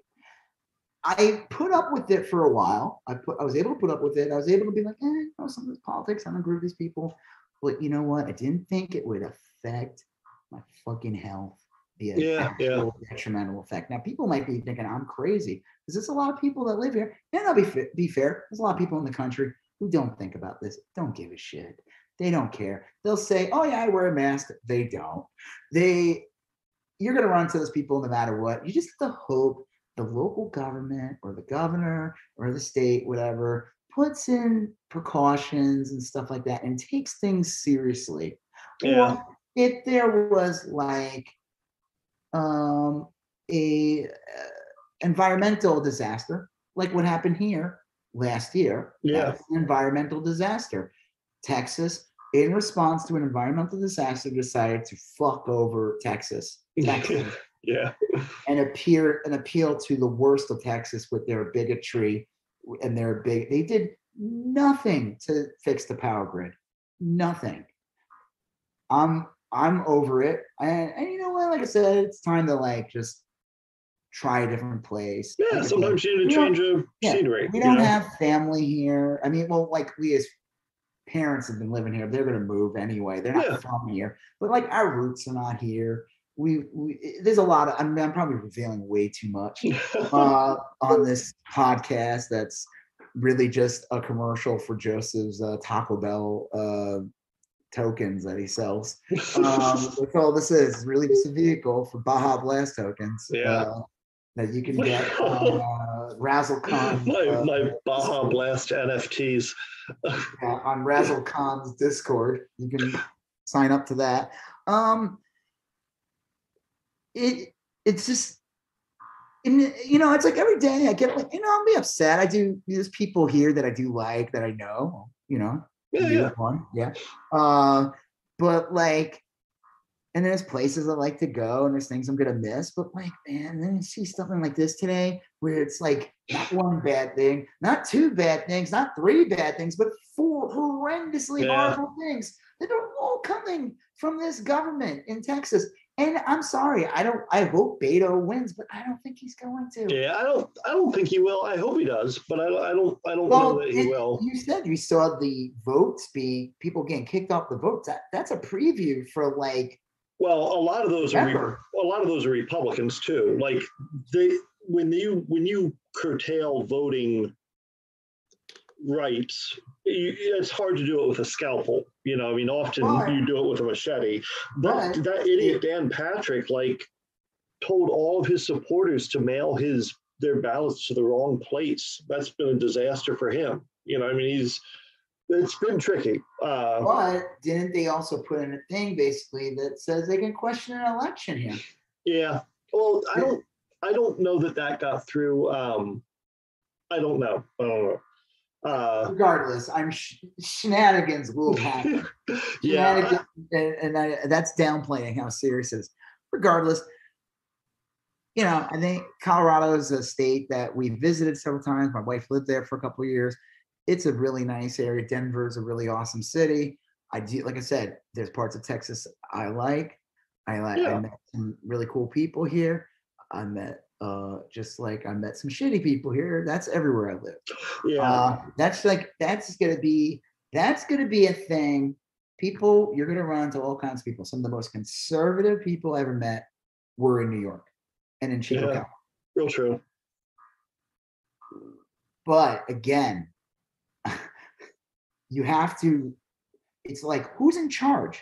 Who makes the decisions? Those states, I don't have to worry about like the more Alex Jones watching Lunatic and Chico. You know what I mean? Yeah. Like, I didn't have to worry about that person being in charge. Here's the problem, is that it's baked into the cake here, just like any real red state. Now, I know people talk about how Texas has Democratic roots, but I mean, when was the last time there was a Democratic governor? Ann Richards, that was how many years ago? Probably like 30, 40 years. Yeah. Almost 30 years ago. Well, that's a different world. And the kind of Democrat that they would vote for is a different kind of progressive that is today. If you're a progressive today, you have to accept, if you claim to be progressive, you have to accept. You can't play this bullshit that you're like anti-SJW or you don't fall for like the pronoun or that shit. You're not a true progressive ally accepts all progressive things. So, you know what I'm saying? Oh, yeah. People in the 90s or when Ann Richards was around, they were more conservative back then. Oh, yeah. Yeah. Well, you know, honestly, like, a lot of people were more moderate back then. Like looking back on, like Reagan seems pretty moderate compared to some of the monsters running today. He does. I mean, like compared to I wouldn't call it moderatism. It's just like one extreme to another. I mean, that just relative to what we see today. I guess. I don't know. I mean, I don't know. He said that fucking ketchup was a vegetable. That's true. pretty fucking extreme. You look back at some Reagan shit. I don't know why people say that Reagan was moderate anyway. You look back to some. It wasn't a moderate. He was a radical right Republican at the time. I'm just saying that what is a radical right Republican today is much different than what a radical right Republican was 30, 40 years ago. I guess. I'd say if you are saying ketchup is a vegetable is pretty cool. Yeah, let me rephrase that, and that'll kind of play into what I'm about to say next. I think for us, like as I won't speak for you, but for me as like a middle class white male, that's cisgendered and just sort of the average Joe, so to speak. Literally. Literally. Like I'm an average guy, and I have like an immense amount of privilege that's kind of carried me through life and stuff like that. That I was just sort of born into and my ancestors gained unfairly or whatever. It may not seem like a lot, but you have to look at the big picture and realize, oh wait, I do. You know what I mean? Oh yeah. You're like, I'm not driving around in a if I'm driving down the road and I see police lights behind me, I just calmly pull over and see what the officer wants. That's usually a good chance they're not gonna shoot you in the face. Never even enters my mind, that I'm gonna get killed at a traffic stop. And when I bought my first house, A, I bought a house, and B, it was with like, I don't know, $3,000 my grandfather left me that I put down. Me and my wife had some money, but like a big chunk of it came from like $3,000 that my grandfather left me. It was like he had money to leave me. So like when I'm looking at all this, like, was Reagan? I look at Reagan as like this kind of like radical right Republican or whatever from my perspective today, but like he was pretty pro-immigration, and he probably seemed pretty fucking liberal to a lot of people that want to immigrate here. True, there are. I guess on like there are these things that like, even there's some things in George W. Bush administration that, in comparison to how insane the Trump administration was. If you're a dreamer or first generation, second generation coming in from Mexico or Guatemala or whatever, George W. Bush probably does seem pretty moderate. I will say one thing though. Hold on, this is bad, because I remember this specifically coming out of his mouth. They had a program. They wanted to have it where it wasn't, okay, unlike the dreamer thing where it's like you work your way and you'll dream of being a citizen. It's so fucking patronizing. It's like, I know, but it's a dream to live here. It's like, of course, that's all that does is like natural born citizen. Like, we live in the best country. It's a privilege for you to be here. Make my dinner, you piece of shit. You dreamer. Like, whoever came up with that is like, it's genius. I know, but like the ego of America. Frank Luntz. But if you're a 1.5 generation Mexican American and you're comparing George W. Bush to Donald Trump, guess who seems pretty moderate? Well, George W. Bush, they wanted to do a program. I don't know if it actually kicked through. They wanted to do a program where it just allowed people to live there for a little bit, and then you got to get the fuck out. Yeah, right. Really, all that was. You can stay and work. You can stay for like 2 years to work, and then we're going to kick you out. Basically, we're going to work you to death, and we're going to get rid of you before you little fuckers try to like start a union or get any word of a union, because we'll send you back to your country. I mean, that's exactly it. They'll go like, they made it sound like you'll make so much money here and you can bring it back home. And it's like, no, that's not it. You want to use and abuse foreign labor, invite them in, treat them like shit. They will have they're not even second class citizens. They're like third class citizens. They'll never be considered American because they got to get the fuck out after a couple of years. Yeah, that came out of the George W. Bush administration. Oh yeah, Well, I get, and the segment I was going to make after that was that like I'm a big fan of moving. I've moved a lot in my life. I ain't a fan of packing. Well, no, but I was born in New Jersey. We moved to Florida when I was a kid, and then once I became an adult, I lived in Arizona, and then I moved back to another part of Florida, then I moved to Oregon, and then I moved back to a different part of Florida, and then I moved to Massachusetts.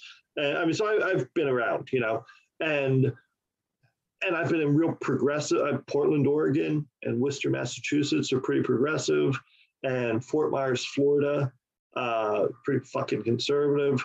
And I'll tell you, as like a middle class, cisgendered white male guy, I've all these weird things that are terrible, like, have rarely affected me. I've never had to get an abortion. Yeah. I don't. Now that you never had to, you're never gonna have to worry about it. Yeah, I will never have to worry about that. Yourself. And even if I did, if like a loved one did, then like I have enough money that, I mean, I'm not saying I'd love to do this, but I could figure it out. I could figure out how to make that happen. Well, that's if that option's even available. Ever. I'm not trans, and I never had to wait for the state to say I could enter into a gay marriage. Right? I've never have any of these things affected me. And I'm much more cognizant of that now. You have a privilege that's over me because, and this is something that people will. This is a form of anti-Semitism I hear from people, where they try to like downplay anything against Jewish people or like the Holocaust and everything. Sure. Like that. Yeah. The way I always look at this is like, if they're coming after these people, they're coming after me next. Yeah, well, I think that's these motherfuckers are coming after me. I'm on the list, and they will like progressive. I'm Jewish, and it doesn't even matter if I practice or not. I don't. I'm not religious at all. Doesn't matter. Doesn't matter. They don't give a fuck. They don't care if I'm fucking reading the Torah or eating a bagel. They don't give a shit. They and these motherfuckers, they gain power and they go after trans kids. They're going after trans adults. They're going to go after LGBT. They're going to go after different political. They're going to go. They don't stop. They don't stop. They start and they don't fucking stop. It's like those motherfuckers, they start, they use the pandemic to get people on their side by like playing into like, we're the ones that are free. We're the ones that don't push masks. We're not part of the nanny state. But now that I got you here, let me go on about why I think the school library shouldn't have these books in there because they, it's like, they use terms like woke, which is just like, it's like it sounds babyish, like it doesn't, it makes it like comical sounding, like this is woke. It's like, when you say you're a fucking racist piece of shit, like I saw a black woman on an ad for a movie coming out. Oh, that's woke. Wait, how's it woke? It's it's a black woman. Like, what the fuck? It's tough. I know that like. It feels like, because I've been in politics for a long time, like not like literally in politics, although, but like engaged in politics for a long time. And it seems like when I am of the minority, it's exhausting to have to keep fighting for these things. Like it's exhausting. Sometimes I'll go on Twitter or whatever, and I'm like, you feel like, well, I should say something about this, but it's exhausting. Well, it's also like, you get like 10 likes, you get 20 likes, and you're like, just fucking win. True, but I think that there is something to be said for the ebb and flow of conversation. I mean, like, of course. But when I'm when I find myself in the majority, like when I was in Portland or in Worcester or in Flagstaff, Arizona, I lived there for a little while. It was also exhausting because I felt like I always had to fight to keep the progress that I made or that we made. Like when I was in Portland and they finally agreed to like stop arresting people for being homeless, then you still had these motherfuckers show up at city council meetings all the time bitching about the homeless people. I mean, it was like, it never ends. It's just so. They just want them gone. They just want them gone. That's it. They don't want them to exist. Yeah, that was maybe a bad example, but it's like. No, I mean, like, it's not a bad example. Like, they literally want these people exterminated. Yeah, And that's like on anything. It's like the trans thing. Like, what these sick fucks did was they used sports as a way to get people into being anti-trans. It starts there. Like, I mean, I you read get about that people too. saying like, "Oh, I support trans people, but I think it's wrong that a trans woman can enter with other women. I think that's wrong," or vice versa. And it's like, it starts there. That's the plan. They use that as a way to get you in. Hey, now that we got you in, isn't it weird that they use the same bathroom too? Yeah, that's weird. Isn't it weird that they're allowed to live? And you know what I mean? It's to get, they use entry points. Yeah. And they use the pandemic as one to get people on to vote against their means. Like that's what happened in Virginia. Well, for a long time, I thought like, well, at least we don't have to fight for gay marriage anymore. You know, we don't have to worry about that one. But like I saw in Michigan the other day, all the Republican candidates running for attorney general in the state of Michigan, they were all like, no, we should be able to outlaw gay marriage. They all agreed, all three of them. They are going to outlaw contraception. What? They were going to outlaw contraception. That's insane. These motherfuckers who are anti-abortion, anti-choice, or they want to eliminate. That's ridiculous. Come on, it's like the most hypocritical thing. People fuck. It's part of humanity. People, it's a literal function. You eat, you sleep, and then some people fuck. Yeah. And they know that, and these fucking sickos, like, they're sickos. They say, like, no contraceptions. Like, what? Yeah. I guess but my broader point was that, like, it's, if you're a good person and you believe in standing up for human rights and for standing up for others that you may not necessarily, be a member of. Like if I think it's my obligation to stand up for trans kids, and if I think it's my obligation to stand up for people that immigrate to this country, and if I think it's my obligation to stand up, for whatever, it's just it's very exhausting. But you got to do it. Well, I mean, you got to do it, but at the same time, it's like at some point, at the end of the day, unless if you are not any of those things, or any of your loved ones are not any of those things, at some point, and this is the problem sometimes with like liberals in the United States and everything, like it's the whole like, well, we voted in Biden. Now we're back to brunch. It's like that whole thing. Here's done. Like the work is done. I voted. Now I'm gonna go. And it's like, well, what about the midterms? Or what? Oh, if I have time. Or what about these measures? Or what do we do about this? There's more to that. But at the end of the day, like if you're all like you're white heterosexual in this country, and your kids are that, and you don't fall into any of those things, you're probably going to be fine. Even when the Nazis take over, you'll be like, yeah, it was a weird couple of years. Well, I don't know. I mean, back after a couple of bombings, I'm glad everything kind of got back to normal a little bit. You know what I mean? Like that. That's. I think you're right. Your original point was right. They don't stop. It'll eventually. They tire not be pure you enough. out, because in the end of the day, their goal is to tire you out, because in the end of the day, their goal is to hit you over the head with 1,000 things to the point where you just wake up and go, you know what, I'm tired of the shit.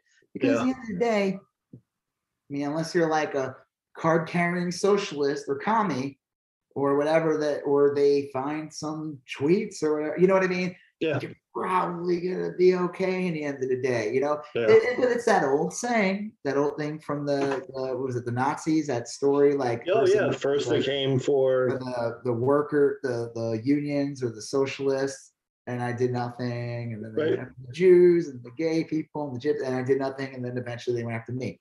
That is true, but that's the point. They tire you out. Exhausted, mentally exhausted to the point where you're like, I don't give a shit. I just want to go home and watch like Love Is Blind or whatever. Masked Singer. Oh, Giuliani's on. Yeah, right. America's mayor. Worst thing. I was like, you got like that. It's kind of funny actually when you think about it. It's like they might as well just have Trump on. I mean, I'm back. Well, weird that the Masked Singer was the character was a pile of shit. The back half of a horse at a brony convention with a 4-inch asshole. Yeah. Well, I'm moving. Hey, listen, I've been there several times. We went there once last year and this year to buy the house or to close on it or whatever. And I mean, it's a nice area. Yeah. There, it's gonna be cold as fuck. It's funny. That's why I was laughing. You said it's in the 20s. It's like 5 degrees there. Yeah, I have a friend that's visiting the Denver area, a little north of there currently, and he said it was like -5 today or something. Yeah. I think it's gonna warm up to a warm 16 tomorrow. I think, but the summers will be a little more pleasant. Oh, probably, yeah. But that's the fun about global warming or climate change is that everything's getting hot. Like we were looking at a lot of houses in that area, and a lot of houses, there's a good amount of houses did not have AC. Yeah. They have swamp coolers. I lived in Portland and I lived in Flagstaff, Arizona.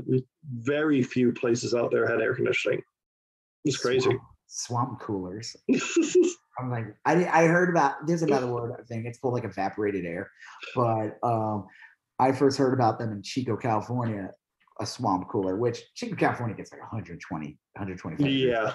You need fucking AC. Swamp cooler ain't doing shit. First of all, it sounds disgusting. Like, oh, what do you got? I have a swamp cooler. I have a bog machine. Spews moisture everywhere. I guess it like cools air or some shit. But like I was heard about it, and they said like you can't hang anything near the vents because you literally will slowly destroy like artwork or anything because it is like almost like a very fine mist. It's a mist, yeah. Creating coolness. You know who likes swamp coolers? Who? Yoda. Yeah, oh yeah. You know why? And Grogu. And maybe Grogu. I don't know about Grogu. You reminds him of Dagobah. Grogu's not from Dagobah. They're all from Dagobah. No, that's right, yeah. It's not a Yoda planet. It's just like a Yoda had like a time ship. Yeah, he hit out there. Suckered in by Count Dooku. That was the ultimate Sith trick. Yoda was signing up for a timeshare in Dagobah. Dagobah, yeah. Foolish mistake I made that weekend. 2 weeks a year. 2 weeks a year. I got free breakfast day. I did. Well, I think the move will be good. It's fun to move. It's like a lot of work and headache, but it's always fun to move. And you'll have new representation in Congress. You'll have Congresswoman Boebert. She is not my congressperson. Oh yeah, she's part of the Colorado contingent. Yes. Yeah, I know. No, I know. I'm very excited about that. No, there's conservative parts. I know. I'm just kidding. She's so lovable. She is. She's like a trampy Ewok. a garbage pail kid come to life. Like she's like, when I was a kid and get the garbage pail kid packs, and I remember they got so popular at the store, it was like you could only get two. Yes. Two packs. Very sad. And I opened them up and I got the same shitty card, and that's her. It's like Stinky Boebert or whatever. Yeah. Gruesome would be like Lauren Boebert. What would be the garbage pail kid name of that? Like it would be like Lauren Booger or something. Lauren Booger. Lauren Boogerbert. Yeah, that would be it. And the funny thing I always loved about the garbage pail kids was, and I think people forget this, every card had 2 different names. There was 2 different cards. One like Atom Bomb would also be like another name. It's funny because people remember like the original, but they all had a secondary name. Yeah. So we need to find out what Lauren Boebert's second name is. That's funny. Husband showed dick to minors. That's her other. That's Perv wife. What? Perv wife. Yeah. Well, all right. So what topic did we have coming up next? Since we were talking about the ridiculous Republican bullshit from Texas, we're just gonna talk about real quick the universities thing. Because it was kind of like, okay, so real quick, what's the thing about the universities again? Well, it's kind of, I'll shorten the story, but it's kind of a convoluted path there. And the basic idea was that we have a local university here, a state university, and on TikTok, this great TikTok user, that Dinesh guy, I think his handle is that Dinesh guy. He posts these things often where he kind of pokes at conservatives. Anyway, this conservative person who was posting anti-trans propaganda all over the university tried to bait some guy at the copy machine into throwing a fit, and he didn't. He's just like, look, you're trash. This is bigotry. I don't want any part of it. And she tried to claim oppression because the guy didn't want to make photocopies for her. Trying to herself. act like he was going to get canceled. Like right. She's like, I got 64,000 followers. Yes. And he's like, I could care less. And so then that Dinesh guy's on Twitter, and he has pretty good success in getting people, held accountable. First, I thought you were saying Dinesh D'Souza. I'm like, that guy's terrible. No. This guy's, I think his name is Donish, or it's Dinesh. Or is he the one that like he was going after like a lot of Karens and shit, and like that used to be his thing, and I think now he mostly does like he was doing some pretty high level stuff. He did stuff with like a district attorney in Pennsylvania that was refusing to prosecute mask offenses and stuff. He's a funny guy. He's very clever, and his content is real engaging and everything. Anyway, he's on Twitter going after the president of University of North Texas, saying, how can you tolerate this at your university, X, Y, and Z? And I hopped on there, and he didn't reply to my comment, but I basically said, like, you're barking up the wrong tree here. First of all, this president answers to a board, and the board is all Trump supporters. It's like 12 Trump mega donors. None of them know anything about colleges or universities. They all got put on this board because they were big Trump supporters, and they give tons of like college money to people like Donald Trump Jr. to come give lectures, and Ben Shapiro, and this, that, and whatever. Milo Yiannopoulos, and all these fucking people. It's like your money, all these kids' tuition. It's like, I always thought that they try to like bait, and that was another thing, kind of like with the right, what they would do over the years, besides like, go after like trans kids in sports and things like that. They would go after college kids and say that colleges are actually taking away free speech. Yes. And it was like, these people, what it did was it masked the fact that, one, these kids pay an enormous amount of money to go to these schools. And then you find out that a piece of shit like Milo Yiannopoulos is coming to the school to basically create a narrative that colleges are shit and quiet people, when he's really there to bring the far right there and to say a bunch of racist, bigoted, anti-trans, even though he's gay, he's going to have homophobic things to say. All kinds of horrible shit. And it's there just to bait kids. And the joke is that these fucking people get paid like a grip of money to do it. And that money is coming from these kids' tuition. Well, that they're paying. And these colleges are charging these kids on average, what is it, like $100K a year? I mean, if that includes like room and board and a bunch of stuff, I mean, like you probably go to college for less, but your point's the same regardless of whether it's $100,000 or $10,000. You're taking these kids a lot of money. You're taking these kids' tuition money and you're funneling it into these radical right-wing nutcases. And so my point was like, you can get the president fired or make him resign or whatever, but they're just going to get someone worse. You got to go after the board. The board is the thing that hires and supervises the president, and the president answers to the board. So you're kind of barking up the wrong tree. I don't think anybody listened to me. I don't think anybody really cared because. Well, it's easy to be like, I'm going to go after the president, right? Because it's like he's the face. But you're right. It's only so much that in the end of the day, it is this board. It's kind of like the same thing. Like we have the superintendent and the principals here. But if your fucking school board is filled with a bunch of anti-mask nut jobs who think that the earth is 6,000 years old, guess what? Those more educated, smart people that earn these positions that weren't voted in by a bunch of knuckle draggers, they can't do their job correctly. Exactly. You could like be rightfully pissed off at the superintendent and get him or her fired, but they're just going to be replaced with someone even worse because it's the board that's the problem. It's not the it may also be the superintendent, the president may legitimately be a horrible person. I don't know. But at the end of the day, it doesn't matter because the board is what's controlling it.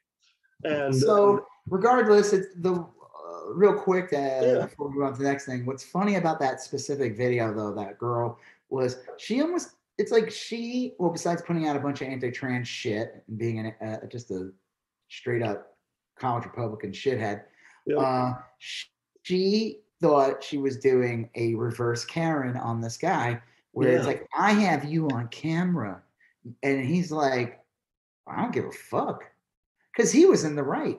Yeah. Who's gonna get mad at him? A bunch of online trolls and bots? I mean, I guarantee you half her followers are bots. Like, who cares? Like, oh no, horrible people are gonna be mad at me. I don't give a shit. Well, like, that guy was great. And he handled it perfectly. I mean, like, you can even have pretty horrible opinions, but if you handle it well, then nobody's gonna find it interesting. Nobody's gonna find those Karen videos are funny. We laugh at them because those people lose their shit. Yeah. And they act like nut jobs. They're not this. Yeah, I admit the Karen was like. It's the overreaction or the histrionics or whatever. That's the entertaining. That's the like the girl pretending to be turning around, pretending to be the manager, or was the manager. Was probably hilarious. Was the manager. That was a joke because she's probably the only one who works there. Yeah. And the woman then screaming about that goes against her HIPAA rights or whatever. Yeah. That was funny. Law. That's why this guy was not wrong at all. The girl was horrible who was videotaping him, and he handled it great because it's like, I'm right, you're an idiot. Yeah, you're a hateful bigot. Like, yeah, it was perfect. But and he was and I think she went after him too because he was wearing a mask and she wasn't. Oh, okay, yeah. I think it had something to do with that too. Like, he didn't want to be around her. It is weird. I remember going to college as kind of a young kid where I was like really developing like how I felt about shit. And I remember these like anti-gay pastors used to come and preach like in the square. And it just felt really good to like, flip them off or to yell an obscenity at them as I walked by. And I think there is something useful about having an abhorrent person around that you can protest, for lack of. I don't think they should get paid any money to be there, but like, I don't know. I mean, there's some utility out of having that debate. The right-wing institutions and like that, they've been going after the colleges for years because they know that that's where a lot of kids get influenced and they learn things that the public schools weren't allowed to teach. It's that book learning. And, like they read like the People's History of the United States now, and they learn, the founding fathers were not cartoon characters. They were like slave-owning people who tax dodgers tricked people into paying, instead of paying taxes to the king, they pay taxes to them. That was the trick. That was the big trick in the United States, was how do we get people to stop paying taxes to the king and pay taxes to us? I mean, we call it independence and all that stuff. Sure, whatever. At the end of the day, though, guess what? Person's still paying taxes. Yeah. That was like the joke in the end. It's like, you're still paying taxes, buddy. Yeah. Well, yeah. But it is kind of, and you could see, I don't know if this was when we were going to talk about this in particular. Oh, God. This is like another one. Rittenhouse, right? Yeah. I was going to say, you could definitely see UNT or any university in any state paying Kyle Rittenhouse to lecture or to give a speech or to give a talk or whatever. Because apparently Murder Hog is now starting some sort of media accountability project, which is it's just such a grift. I mean, his big thing, like on Twitter, I kept seeing people say Rittenhouse is going to sue Whoopi Goldberg, and all he needs is a bunch of money to hire a lawyer. Basically, it's just a money grab to trick people into giving him money so he can go after all the people that call him murderer. Yeah. I mean, dude, you're a fucking murderer. And if you look, here's the thing: if you had a case, lawyers would be beating down your door because they get a cut. You don't need to raise money to hire an attorney for stuff like this. The attorneys come to you. I wanna find the clip. Like it's really just. I mean, it's just hysterical. It's just so crazy. Let's see if I can find it. Give me 1 sec. Where are you?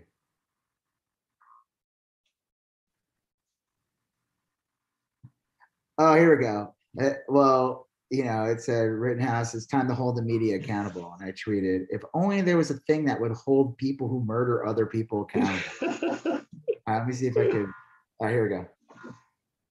For coming on tonight. I can't think of many people who've been at the receiving end of this much sinister lying from so-called news organizations. Oh my God. As you have. Poor kid. How are you going to respond? Well, Tucker, thank you for having me. Lord. Me and my team have decided to Such launch a the great Media voice. Accountability Project as a tool to help fundraise and hold the media accountable for the lies they said and deal with them in court. Yeah. Interesting. So the idea is interesting. Maybe like the Covington Catholic kids. It's the same people, You will actually. be suing news organizations that maliciously lie about people who are in the news. Is that the plan? Yes, sir. We're going to be holding them accountable, Tucker. So is that so? Thanks so much. That means, I guess, thanks to Kyle Rittenhouse, we can go after like Tucker Carlson. Tucker Carlson. Yeah, I wonder if Tucker was doing any mental math at the time. Like, wait a minute. So you're going to sue? Well, it's like I would love to see Kyle Rittenhouse try to sue Whoopi Goldberg. I think that'd be really funny. I mean, the kid. First of all, the kid has nothing to offer anyone. I mean, No. he has no stage presence at all. Yeah. He's like what, 18? He's a literal know nothing. He's being told to say whatever. And the idea that he said that I don't know if it was not. He said basically like in a longer clip, he said like, well, I was found innocent among a jury of my peers, so you can't call me a murderer. And it's like, yeah, we can. We could call you a murderer. Yeah, you murdered those people. Maybe he's not familiar with how the world works or whatever. I mean, like people say stuff all the time. I mean, like, I find it really funny, like people, they always say like the right wing, people in general, they always like go after people who like this generation, they always want to win a medal or whatever. But man, this kid is like the example of what these people, he expects everyone to like kowtow to him, bow to him. It's like, dude, yeah, you murdered people. You have nothing else to offer. The fact that you're free is just shows you our system sucks. You're an example of how unfair our judicial system is. And depending on the state you live in. I mean, it's crazy. Yeah, I know. It's funny that Tucker Carlson's the mental gymnastics. Like, wait, I've said some really terrible shit in one lifetime. Me having you alone is kind of on his. Someone could sue me for that. Like the victim. I mean, there's still a living victim of him. Yeah, that guy should. That guy should sue the shit out of Kyle Rittenhouse. I'm surprised he hasn't, just for because the burden of proof is so different in civil court. I mean, maybe he's waiting for Kyle Rittenhouse to make a few bucks. He's already has. He's made a ton. I mean, what are you waiting for? Like when he has a show on Fox or running for Congress? I mean, I don't know what's going on with that. I find that really weird. I wonder if he was paid off. Maybe he got a ton of money. Hey, go away. I don't know. I mentioned that on Twitter the other day, not about Kyle Rittenhouse, but about Ginny Thomas. And it actually was one of my tweets that got like a bunch of likes. I think it got like 300 or 400 likes. Ooh. And I was like, for the life of me, I can't figure out why. Like, look, there's enough evidence that Ginny Thomas, Clarence Thomas's wife, did some support and organization for that January 6th riot. Now, I know that they've kind of debunked the fact that she wrote a check for buses or anything, but like she organized it. She was a big part of it. And afterwards, she apologized. Ginny Thomas is, did I miss it? Yeah, Clarence Thomas's wife, the Supreme And Court Clarence justice. Thomas is one of the Supreme- 9 Supreme Court judges. Yes. And I was like, I'm stunned that no one has sued her in civil court that got injured on that day. Even if they just like any of the cops. Yeah, like even if they just like, or anyone, you know, like your window got broken, your car got damaged, or it doesn't matter, whatever happened, you know, like you can't tell me that no one has thought like I should sue I don't Ginny get Thomas. it. Yeah, I mean, I guess good, normal people don't just randomly sue people. But like this is certainly not a normal situation. I don't know. You know, like I said, I don't know why there's not a civil suit. There was one victim that lived, and from Kyle Rittenhouse, he's permanently damaged. His arm, it will never fully heal. Right. And it's all because of that kid shooting him. And you know, the whole argument was like, oh, well, he had a gun. Well, if the argument is that Kyle Rittenhouse was defending himself, this guy was the third person that got shot by Rittenhouse after Kyle Rittenhouse has already murdered 2 people. This guy's not allowed to defend himself? Yeah. I mean, if you want to have a case, you could say that, like, this guy was trying to defend himself from Rittenhouse. To me, that should have been enough alone to lock Rittenhouse up, because this kid shot up, like, it's disgusting. The fact that this kid at Tucker Carlson has this what do they call that? Alcohol fetal syndrome or whatever. Oh, fetal alcohol syndrome. Yeah. This kid who's like the fucking poster boy for that. Like, it's disgusting. It's like it's a psyop that this kid on all the time. It's like, and you know, there's people who are like, yeah, you know, this just pisses off the libs having this kid on. Yes, I mean, nothing pisses off the libs than a unrepentant murderer. Nothing gets those libs in a tizzy than having an unrepentant murderer saying that you're not allowed to call him a murderer. It's crazy. Wow. Yeah, but you know what's really crazy? Putin. Oh, geez. This is a story that's kind of unfolding. I mean, I was watching the news right up until when we started recording. Well, I just saw a tweet 53 minutes ago. Yeah. Well, I just looked now, but it's from 53 minutes ago. Yeah. It says Ukraine Central Military Command reports Russia bombed several airports, including Kiev, Borslavl. I'm not even going to say these names. Yeah. Russia has apparently bombed the main airport in the capital of Ukraine. Right. That's what it says. I'm on the trending topics on Twitter now. Explosions in Western Ukraine. Now realize it's daytime over there. So yeah. It's really... So Ukraine. What did Putin say? His justification for going there now? Nazis. Is that what he said? Yeah. Well, he said it is. I will admit this is a little more complicated than it first seems in a lot of ways. The core truth of it, though, is that the Ukraine is a sovereign nation, and Russia's invading it, and that's no good. That's illegal and it's immoral, and it's been a sovereign nation for how long now? Like 50 years or something. Well, since wait, was Ukraine part of the Soviet Union or no? Ukraine, yeah, actually, Chernobyl is technically in the Ukraine. Oh, really? Yeah, like I always, whenever I hear Chernobyl, I think Russia, but Chernobyl is actually in the Ukraine. You think USSR because it was a Soviet Union thing, but yeah.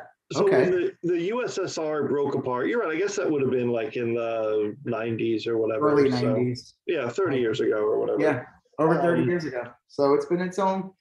I mean, yeah, they have elections. There was propaganda about like, oh, there's Ukrainians that want to be back with Russia. I think there are. I mean, I heard that some of them, it's like because those were people that lived there when it was part of the USSR and they were Russians. But like, let's just say. Yeah, I mean, like this is a clumsy analogy. There's people that in the United States that want like states to separate. Right, exactly. There's people who want like Canada be taken over. You know, like there's people who want Yeah. all states want that. So of course you're going to find people in the Ukraine that want Russia to take over. That's just if Texas voted to become its own country and they seceded from the nation, I would leave Texas and go live in America, right? You know, but like because I can, you know. But like, it's so funny when you say it like that.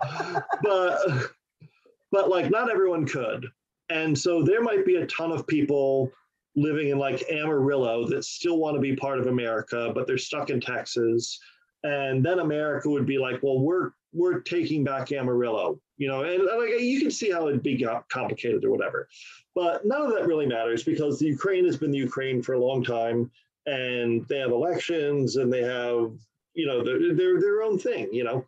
And so, I just think it's so like Putin's the thing about like, oh man, let me see if I can find it. It was like a direct quote about the Nazifying of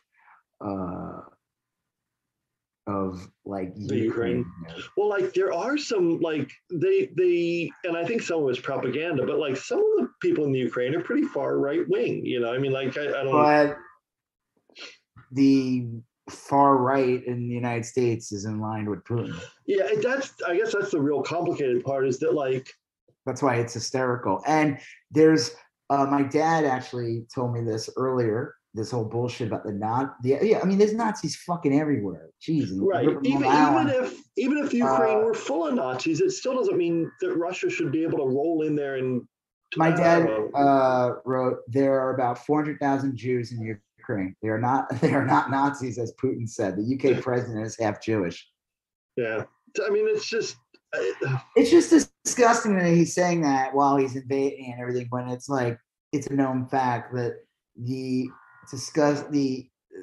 equivalent of Nazis alt-right in this country fully are in line with Putin. Yeah, everyone's supporting him.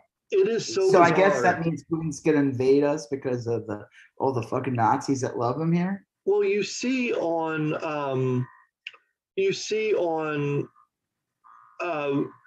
social media and whatnot, all these they're like so confused because all these Republicans, they hate Joe Biden, and they love Putin, but they also hate Russia. I mean, it's just such a confusing mess, you know. Like I saw Tom Cotton today, I think, that idiot allegedly from Missouri. Isn't he the fucking guy who like went to Russia not long ago for like some weird shady shit? I think that was Ron Johnson. Yeah, Ron Johnson. Yeah. This is Tom Cotton, and he was like saying that Joe Biden needed to be tougher on Russia, but he's also like come out at other times and said like that Putin is smart. It's just so confusing. Did Trump say about Putin recently? He said something that like sounded like he was what a great, amazing genius Putin is. He's like, Putin is so smart and savvy, and this is a great idea. Balls taste like marmalade. But it's so bizarre. I mean, like, look, all of this goes back to in 2016, the Republicans had been super anti-Putin and super anti-Russia. Yeah, I mean, even from like John McCain, who like when he was running for president, would have all kinds of what they call Russia-phobia. Yep. Try to find all kinds of incidents. There was like something in the Ukraine, and John McCain tweeted, "We're all Ukrainian now. We're all this," and it was like anti-Russia. Anything with Russia was like, yes. And it made sense because the far right, the right wing in this country, hate Russia regardless of the Soviet Union or not, because they will always correlate them with communists. Yeah. Even though whoever runs Russia, there's nothing communist about them. If anything, it's like more libertarian than anything. So you go from that, and you go for like decades of just like the Reds, the Ruskies, all the anti-Russia propaganda coming out of the Republican Party for like since fucking World War II, if not predating that, since it's freaking Bolshevik or whatever the revolution in the 20s. I mean, like going back decades, Russian fear, all this stuff. The Republicans, they pushed it They like everything. They ran elections on it. The freaking McCarthyism, Yeah. all Republicans, all that. It's all the right wing. But And in then, 2016 is when it yeah, changed. it starts to change. And then all of a sudden, it's like really weird. You got Trump, and it's like, that's odd. He's got some real ties. But then you see more politicians and more Republicans.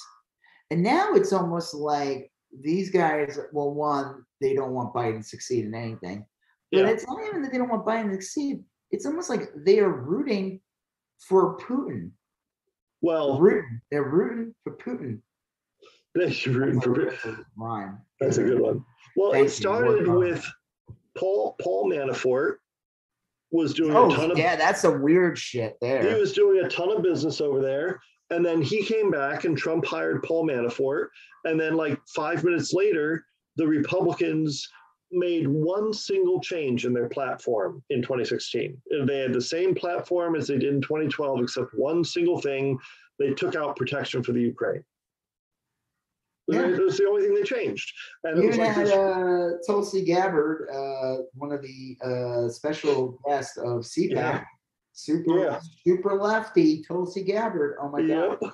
such an ally. Oh my God, Totally not a Russian plan. He came out and said Ukraine should not be allowed to join NATO, and I was like, that's such an odd thing for an American to say. Like, listen, don't you want more?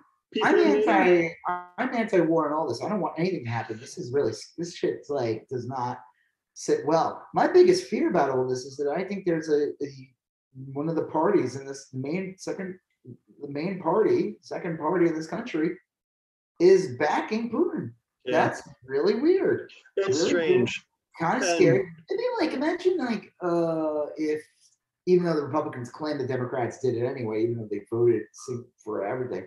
Imagine like when we went into a war with Iraq and you had like Joe Biden back then talking about how great Saddam Hussein was as a leader, Same or thing. like Hillary Clinton or any of the leading Democrats at the time.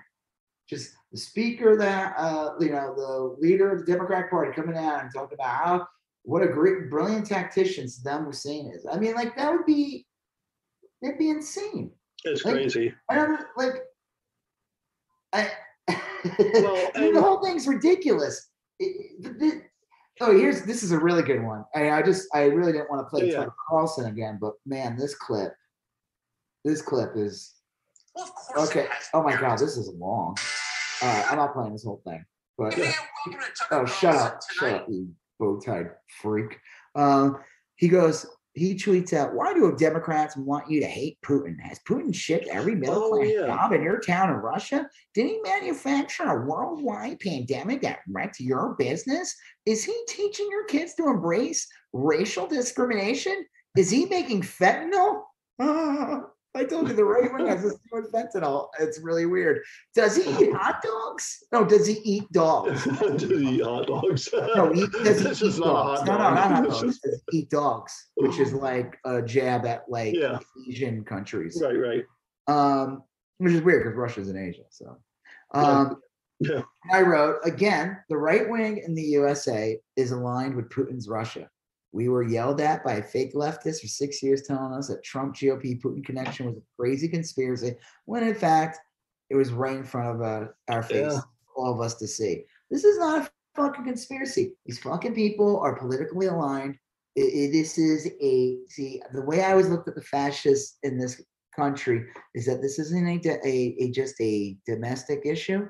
This is an international threat. Yeah. There is a fascist movement, far-right fascist movement that's been around the globe in Europe, in Russia. Steve Bannon's been trying to build it up in other countries. Like this shit has roots and it is a global threat. It's kind of frightening.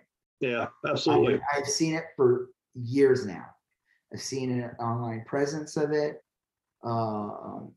My Instagram from just posting like anti-Trump, all kinds of weird shit, and it's always been, as the kids would say, sus.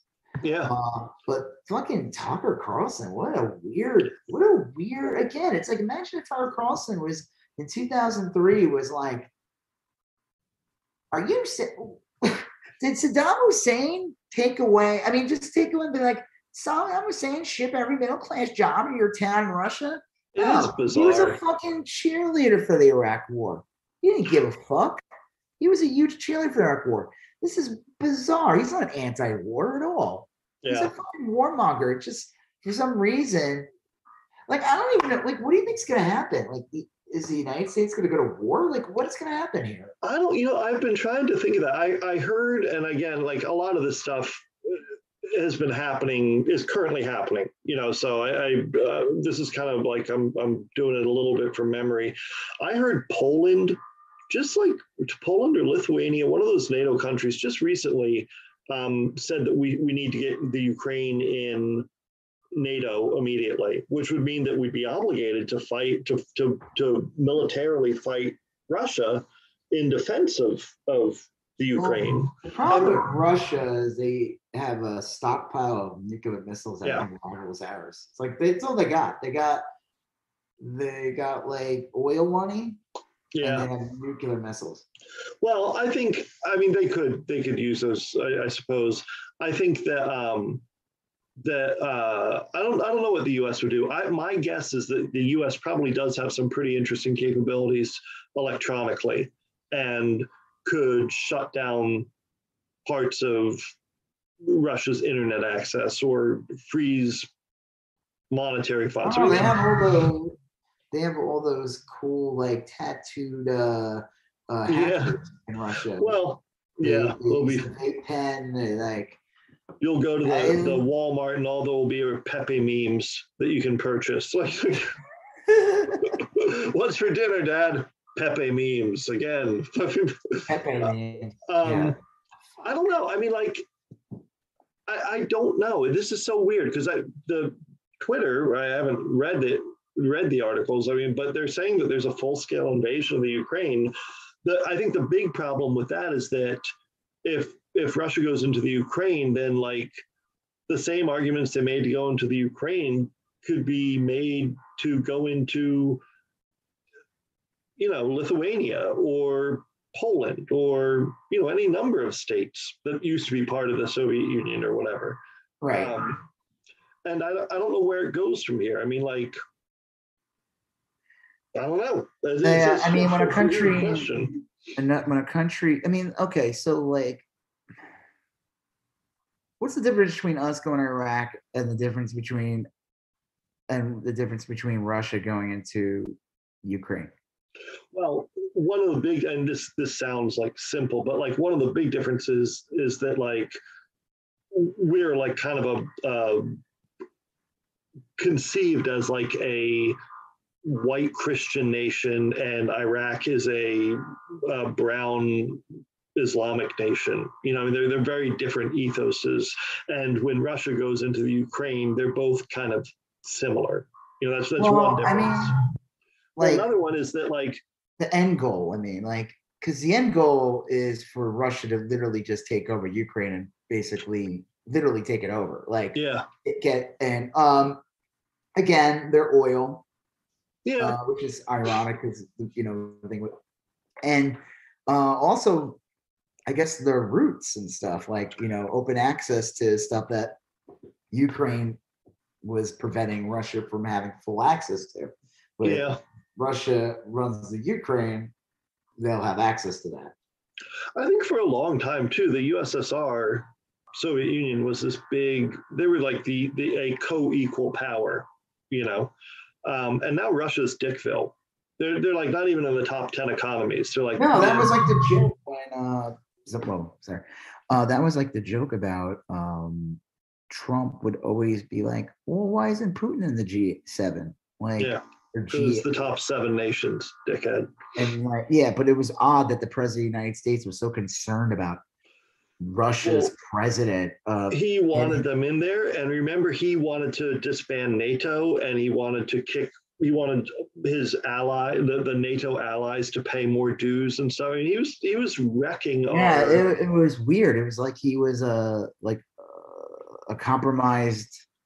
It was. I mean, you could, if you had written that in a novel or in a movie treatment, the producers would have come back and said, you got to you got to make this a little more subtle. This is like people don't is act this way. Yeah, this is so obvious. But but the joke is, it is so obvious in real life, and people, it's great. It's like, it's amazing. In movies, people are critical.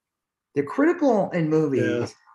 They'll complain. There's no joke. They would totally complain about it. They would find everything fucking wrong in a movie. They'll pinpoint every fact and everything like that. But the shit happened in real life, based on whatever the politics of that person is. All of a sudden, they have like a blinders on, and all those important facts and figures and story holes don't mean shit anymore. Well, here's a fact. Like, we had a guy who was president of the United States 4 years, who literally was a puppet of Putin, who's like, he went on TV and said, "Russia, if you're listening," and then the next day, they did exactly all that. I mean, it is fucking weird. It is weird. And then you get all these people who like try to spread propaganda to like call us crazy for pointing out the obvious. Yeah. I think Russia mainly, I mean, like, and I don't know this for a fact, but like, if you look at Russia right now, habitable Russia is very small. Most of Russia is like uninhabitable. It's like tundra and shit, you know, like rock hard frozen wasteland. If you were to like look at overhead, like from a satellite, Russia at night, only a very small part of it is lit up. Ukraine is probably a really nice geographic place someone for was them. pointing out there's like lots of things in Ukraine. There's like beautiful buildings and like, I don't know what to say. I mean, this is kind of scary. I don't know where it's gonna go. But like, okay, I guess the only difference was like, what was the United States' intention was to never like, it wasn't like it was going to make Iraq the 51st state of the United States. I mean, what the United States in Iraq was absolutely fucking evil and disgusting, and criminal. The people who did that should be in jail, not celebrated. George W. Bush, Dick Cheney. No, I agree. This is different, and there's similarities to it, but there's different because this is literally about like seizing it, and it'd be like if we invaded Mexico or Canada, and it's I think that's the other Ontario's ours now. In Iraq, whether or not it was true, and I don't think it was true the way it was sold to us, but the first Iraq War, the first Persian Gulf War, it was basically like Iraq has invaded Kuwait, and we need to go liberate Kuwait. That sounds like, I'm not saying it was, but it sounds it was noble. Bullshit, but But you know what I mean? It sounds like, hey, we're standing up for our ally. It sounded like Kuwait. A mission. It sounded like a mission. It was like very quick. The war was like a month long. A lot of people still got fucked up from that. Oh yeah, people downplayed it. But let me tell you, I don't know how you're older than me, but when I was a kid, that war was so marketed. Oh, it was like trading cards. There was comics and toys. CNN had a line. Everyone. It was CNN got big because of Desert Storm, right? Yeah. I was in college when the first Desert War happened. The biggest joke about that war was CNN got big of it. There was no footage of it. They didn't want to allowed to show shit. Well, then the second Gulf War was the weapons of mass destruction bullshit. Well, it was a reaction to 9/11, and they were able to trick people. Yeah. And again, in a movie, if you said like the bad guy is invading a different country, people would complain, say that's too ham-fisted, that's ridiculous, too far-fetched, it's too on the nose. In real life, there was a supposedly Osama bin Laden caused 9/11, and they decided to work with a totally different guy that had nothing to do with any of it. Well, I don't like you've said and like I've said, I don't know where this is going, but I'll bet you when we get off this recording, I'm going to put on the news, and I'll bet you it looks grim. I'll bet you they're doing live shots there. It's like you said, broad daylight in the Ukraine right now, and it'll be real interesting. I think Joe Biden's got to do the maximum sanctions that he can. This is happening right now in D.C. It says, my brother is neighbors with the Russian embassy in D.C. Protesters holding Ukraine flags have started gathering outside. Another view from outside of brother's apartment, protesters in front of Russian embassy. I mean, they've already, oh my God. Well, I just saw footage of a dead kid in Ukraine. Jesus. I mean, like, listen, this is the. I want to point out that I've seen footage like that from the Iraq War and every other atrocity in the United States. The United States is not innocent in any way whatsoever. But the thing I find bizarre, the thing I find discomforting, besides the fact that this is horrible, is that there is a weird, very strange, and needs to be investigated. Element in the U.S. Compromised politicians and media figures in the United States that are aligned with a potential adversary, if not enemy, of the country. Potential. He is an adversary. Yeah, he's an adversary of the country that they're supposed to serve. And it's like they make it more obvious every day. Yeah. And it's like they're getting away with it. Like, that was a joke. We made jokes about when Tulsi was running for president. Funny. Democratic grift. We said that she got all her fucking marching orders from Moscow, right? Right. Yeah. Well, here we are. I mean, this is like I said, this does not get does not take the United States off the hook. I don't want the United States going to war. I don't know what the hell is going on. I just find it really weird when you have when a big portion of the United States' elected officials are like celebrating today. Yeah. Like I said, Eric Larson tweeted, he tweeted this thing. He said that he's a famous comic artist, stuff like that. But he said, at this point, I'm convinced that Russia could bomb the U.S. and a portion of the country would stand up, no blood.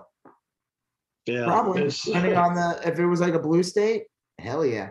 Ben Shapiro would be on the next day, and he would come up with some insane word jujitsu to fucking validate the death of like 3 million Americans or whatever because of Russia. He'd be like, well, did we actually need? I don't know, whatever. Did we need the whole coast of the United States? Jesus. What new potential real estate in West Virginia? Oceanfront property. You gotta look at the positives here, folks. Fucking Lex Luthor. Yeah. I love that. That was always his real estate scheme. Yeah. And then that stupid movie, Superman Returns or Forever. What was that shit? Superman 4: Quest for Peace. No, not that one. That was brilliant. I'm talking about the one that came out. It had Brandon Routh as him. Oh, yeah. 2006.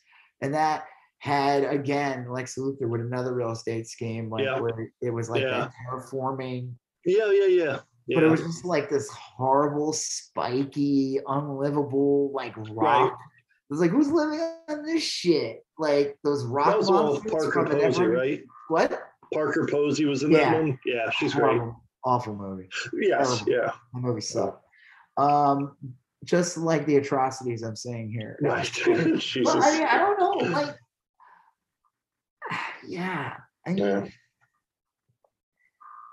I don't know where it's gonna go. This is scary. It really is. It is. Do you know who Hassan Piker is? I don't think so. We talked about him. He's like a Twitch streamer guy. Oh, yeah. Well, he had this thing where he was saying oh, Russia's not going to invade, or whatever, and people calling him out. Sure. And there was a joke with there was a video that got out of him where he was going to buy a $200,000 car or whatever. And people give him shit because he's an online leftist and all that. And here he is living in this expensive house with the car, whatever. He lives in the United States. I don't give a fuck what your political leanings are. You buy a $200,000 car, you're a fucking capitalist. Yeah. Yes. I wrote, he said, this is the hill. This was from 6 days ago. So this is the hill I'll die on. Russia cannot launch an urban counterinsurgency war in a neighboring country with 44 million people, with or without NATO support. This is why I have been saying he won't invade Ukraine. Not because of anyone else. He's a bad person, not a mad one. And then someone wrote, I think he might be a mad one. But I wrote, gets in $200,000 car and drives away. Oh, shit. I mean, at the end of the day, the guy's a Twitch streamer. He has I'm not looking like that. But it's like, come on, stop fucking idolizing these people. They're just like actors or anything else. Like, he's made a grip of money, and you know what? Like, I don't know, whatever. I'm not gonna get into it. I just think it's like people put too much weight on some of these people. Oh like, yeah, for sure. Like, but man, I don't know. Like, I'm trying to see if there's like any other updates. Like, I mean, this shit's gonna wait, hold on. Here we go. President Biden. This was 3 hours ago. The prayers of the world are with the people of Ukraine tonight as they suffer an unprovoked and unjustified attack by Russian military forces. President Putin has chosen a premeditated war that will bring a catastrophic loss of life and human suffering. I don't know. One person wrote, "Draft the unvaccinated." Like, war. I mean, that's stupid. Russia alone is responsible for the death and destruction this attack will bring, and the United States and its allies and partners will respond in a united and decisive way. The world will hold Russia accountable. I don't know. Jeez. This person keeps tweeting. Angela Bel Camino. She does like these horrible dances. She was always post like anti-Trump, and like, this is my anti-Trump dance. And it was just, I don't know who this woman is, but she just keeps saying under all the things he writes, "Draft the unvaccinated." Stupid. Like, I don't want to go to war. Nah. I don't think a war. See, the problem with the Iraq war was it was a bullshit war. It was a bullshit war that was a lie. Yeah. It should have been easily contained. It was sold as a Desert Storm 2, and it ended up becoming an out of control, catastrophic disaster that lasted decades and it will always haunt us forever in some way or some form. And but this is scarier because this is an army that actually has nukes. Yeah. You know, we were told that Saddam was a bad guy who had nukes. He had no nukes. Right. He didn't have any. Nothing. You know, it was to the point where, like, remember they would send them to UN, whatever. They would send them these people. And then it got out, like, they don't really have them. They're like, yeah, shut up. Like, that was a bullshit. Like, they were like, okay, we'll see if they have any, and we'll decide. The Bush administration was going in no matter what. They didn't give a fuck what it was. But this is kind of frightening. Yeah, I'm curious to see what we discover. I think it's time to play the clip from Seinfeld. Let's see if I can find it. Do you know what I'm talking about? I don't think so. Oh man, this is so good. Here we go. Let's see if I can find it.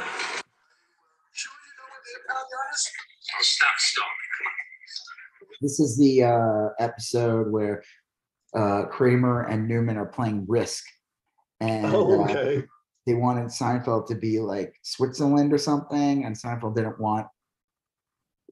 Like, they were going to leave the board game there, and then it ends with them on the subway playing the game, which doesn't seem like a stable place for a board game. I can't think. It's all this noise. Or is it because I've built a stronghold around Greenland? I've driven you out of Western Europe, and I've left you teetering on the brink of complete annihilation. I'm not being yet. I still have armies in the Ukraine. You know what the Ukraine is? It's a sitting duck, a road apple noodle. The Ukraine is weak. It's feeble.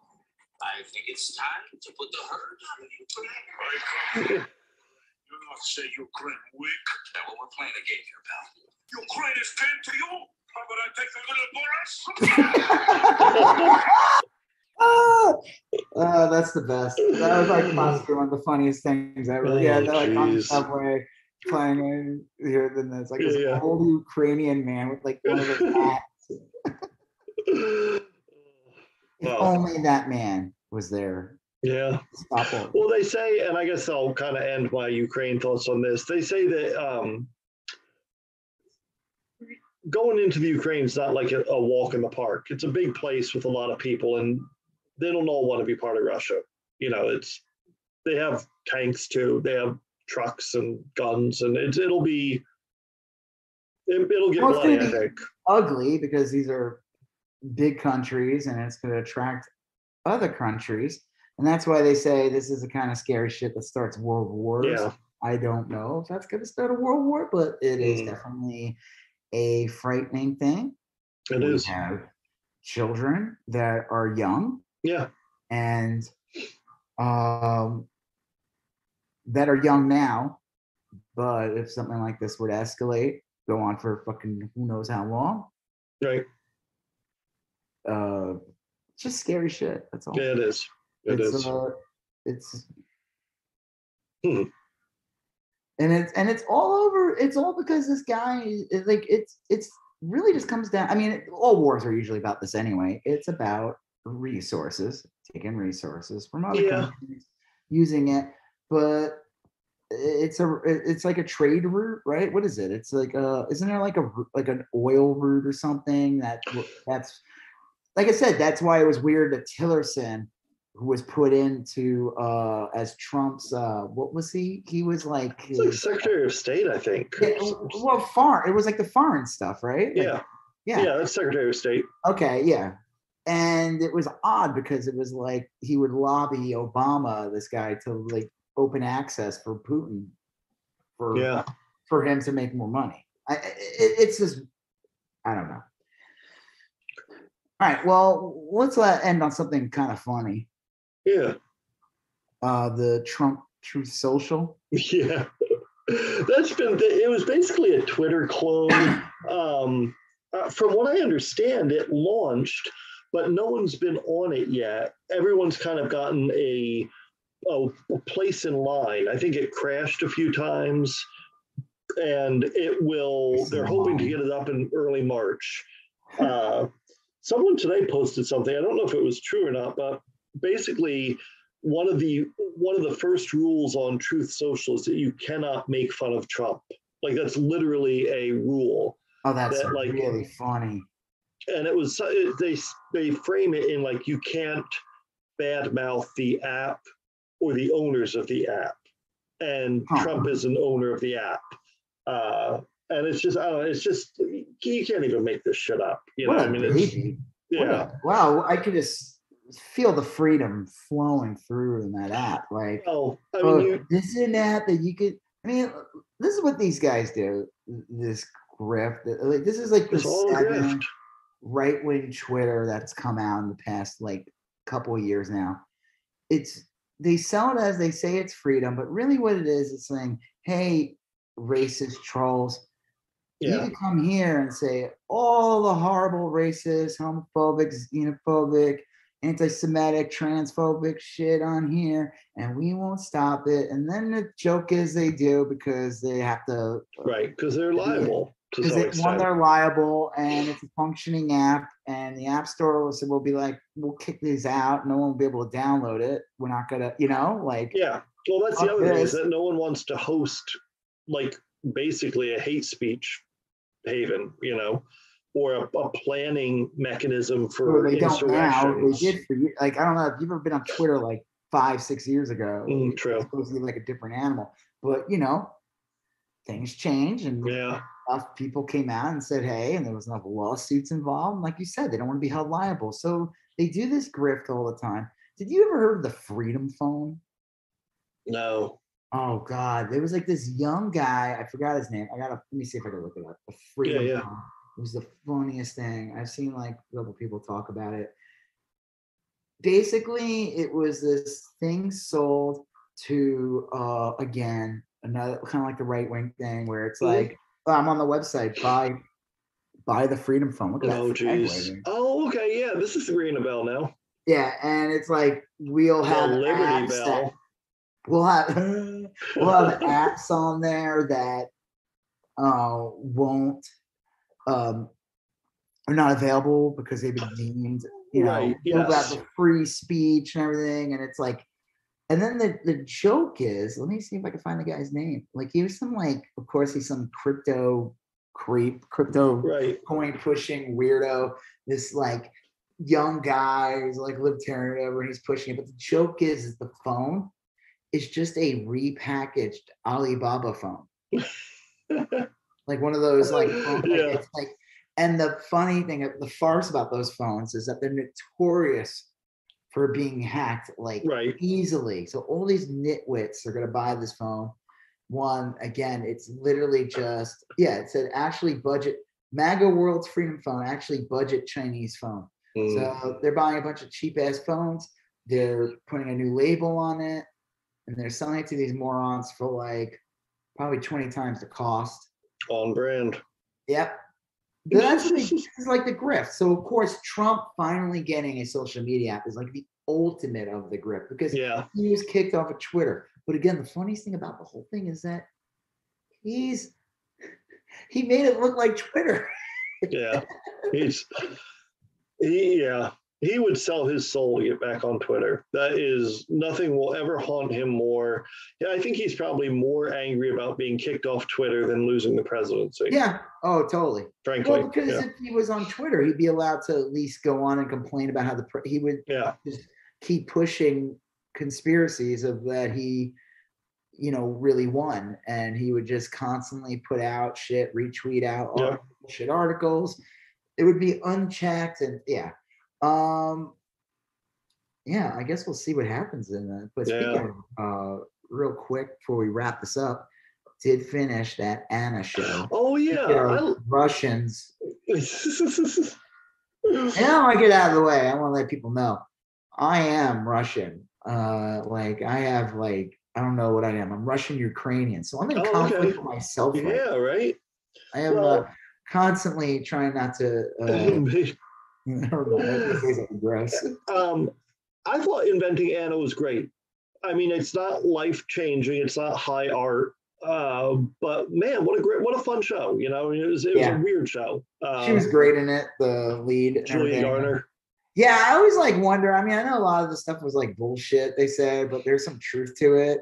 I do find it interesting though. In the end, they kind of showed who the real people, what they looked like. Yeah. And I found it interesting that they didn't show her in the end, though. They didn't show the that was weird. Anna. Yeah, I mean, you could find it online. There's tons of pictures of her. But it's kind of funny, I don't know. It's kind of going a little long, this one. So I don't know if I want to go into it too much. But we talked about it, and you said that everyone's kind of horrible on the show. There are no good characters. I mean, no heroes. They're all shitty people. Well, yeah, the main protagonist and everything. Even her, the one friend, the trainer, she tries to act like she's above it, and she's the one who leaves the Morocco trip role and all that. But she still participates in all these things. She's trying to make herself remove herself and make herself more a unwittingly victim of the whole thing. Yeah. She knew she was friends with this person. She knew what she was getting into. And it was interesting that one friend who worked in the hotel, she had a different, she had a very positive, and Anna paid her back. It was only $1,400 or whatever. Right. She was able to come up with that kind of money easily with whatever grift she was doing. But she didn't go on that trip to Morocco, so she didn't have that negative negative thing. But then they try to paint that one woman out to be the victim, the one who gave the company card and she was stuck with a $65,000 bill. But, Rachel. they made a point and brought up the one friend, you went on the trip assuming that you used Anna. You assumed that she was going to pay this entire thing off, and you had no problem with that. You're not the hero here. It was, I think maybe that's one of the things I liked about it, is that it was a lot of shades of gray. You know what I mean? I don't think any of them were good people, but it was a lot of shades of gray. And the lawyer, the kind of the My Cousin Vinny lawyer type of guy, was basically that was his whole defense. It's look, it's 2021 or whatever year it was, and we all lie. We all lie to some extent, and we all, I mean, at the end of the day, she was able to sell herself as this thing, and people were willing to give her money for it. I mean, it was weird though, because she kept saying at the end she was so close, but she was never close. No, it would always be the grift would move on to something. It was like what they call it, like robbing Peter to pay Paul. Yeah. She would always be like behind on something because she, and she had this stupid expensive taste, and it's like, it. Yeah, she was so close to what? Like even like what? That's it. That supposed loan for this thing she was gonna do.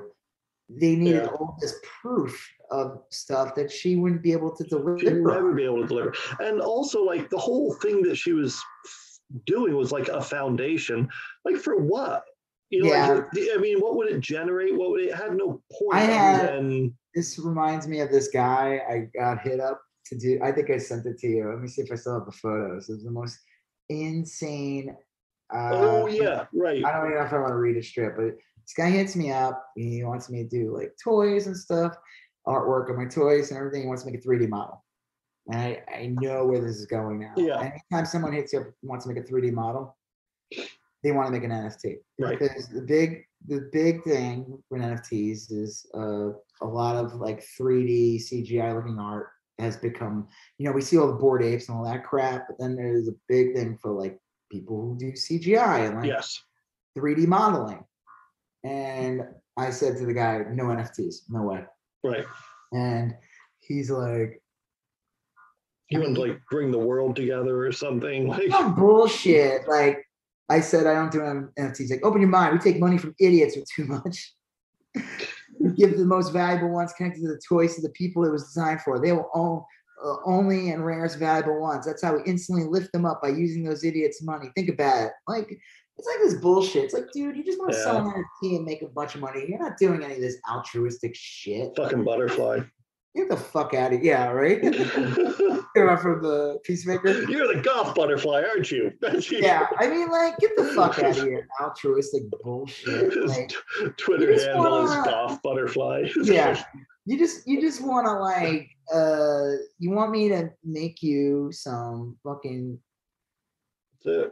shitty NFTs so you can get a quick buck and then probably screw me over. Probably. Yeah, I probably would get screwed on the equation because then I would be removed, or I would not get the NFT. Who the fuck knows? But I'm gonna create this rec center and all because of these NFTs. Well, it ain't, you fucking piece of shit. You're gonna make like a quick buck. You're gonna invest in another crypto, and you're gonna like fucking lose the money or do something stupid with it. Get the fuck out of here. All these people are like, oh, I'm gonna do this, and this. I was like watching some like Twitch streamer who gets like constant donations, and he claimed that he was gonna make like a super PAC with it and do all this like to push the leftist agenda. Bullshit. I don't know. Yeah. You're gonna fucking just get a nice car, buy a nice house. I mean, hey, you work, you did it, good job. People are willing to give you the money, but don't try to pull that bullshit. Like, oh, this is to benefit abused women. No, it's not. No, it's not. They'll never see benefit your pocketbook. You just want to make. I mean, right off the bat, you already lost me. You said you want to make an NFT. I mean, I do appreciate the honesty that the person had. Oh yeah, no, that's. I want to trick idiots, and I was like, all right, well, at least you're being. Like, I don't want to do that because I don't want to participate in that. Sure. But I do find there is I'm sure that Anna woman is probably would definitely be in the digital NFT market. Yeah, for sure. Totally. Oh, totally. she would that's probably where she would probably do really well. Yeah. And would be able to get some real legit scams going. I found it funny though. Well, one, there's that dinner she has and that Martin Scarelli, someone playing Martin Scarelli there, the fucking farmer bro. Did you notice though the charges that we'll wrap this up right now? The charges that she has against her.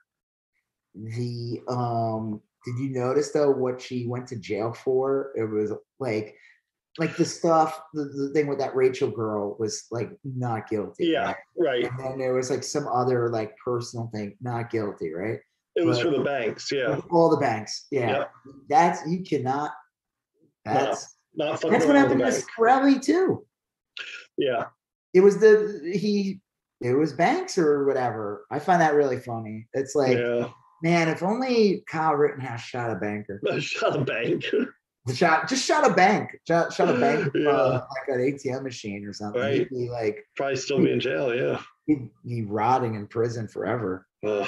He wouldn't be on Tucker Carlson. He'd be No, that's for sure. on his butt would be called Pucker Carlson. And Oh shit. All right. Well, on that note.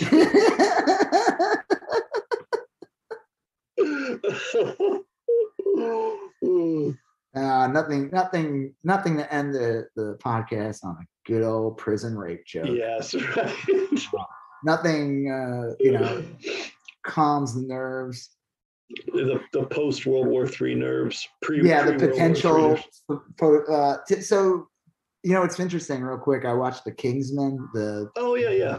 Prequel. It's okay, but it begins with the guy trying to protect the guy who gets assassinated that starts World War One. Archduke Ferdinand. Yeah. He did not do a good job saving him.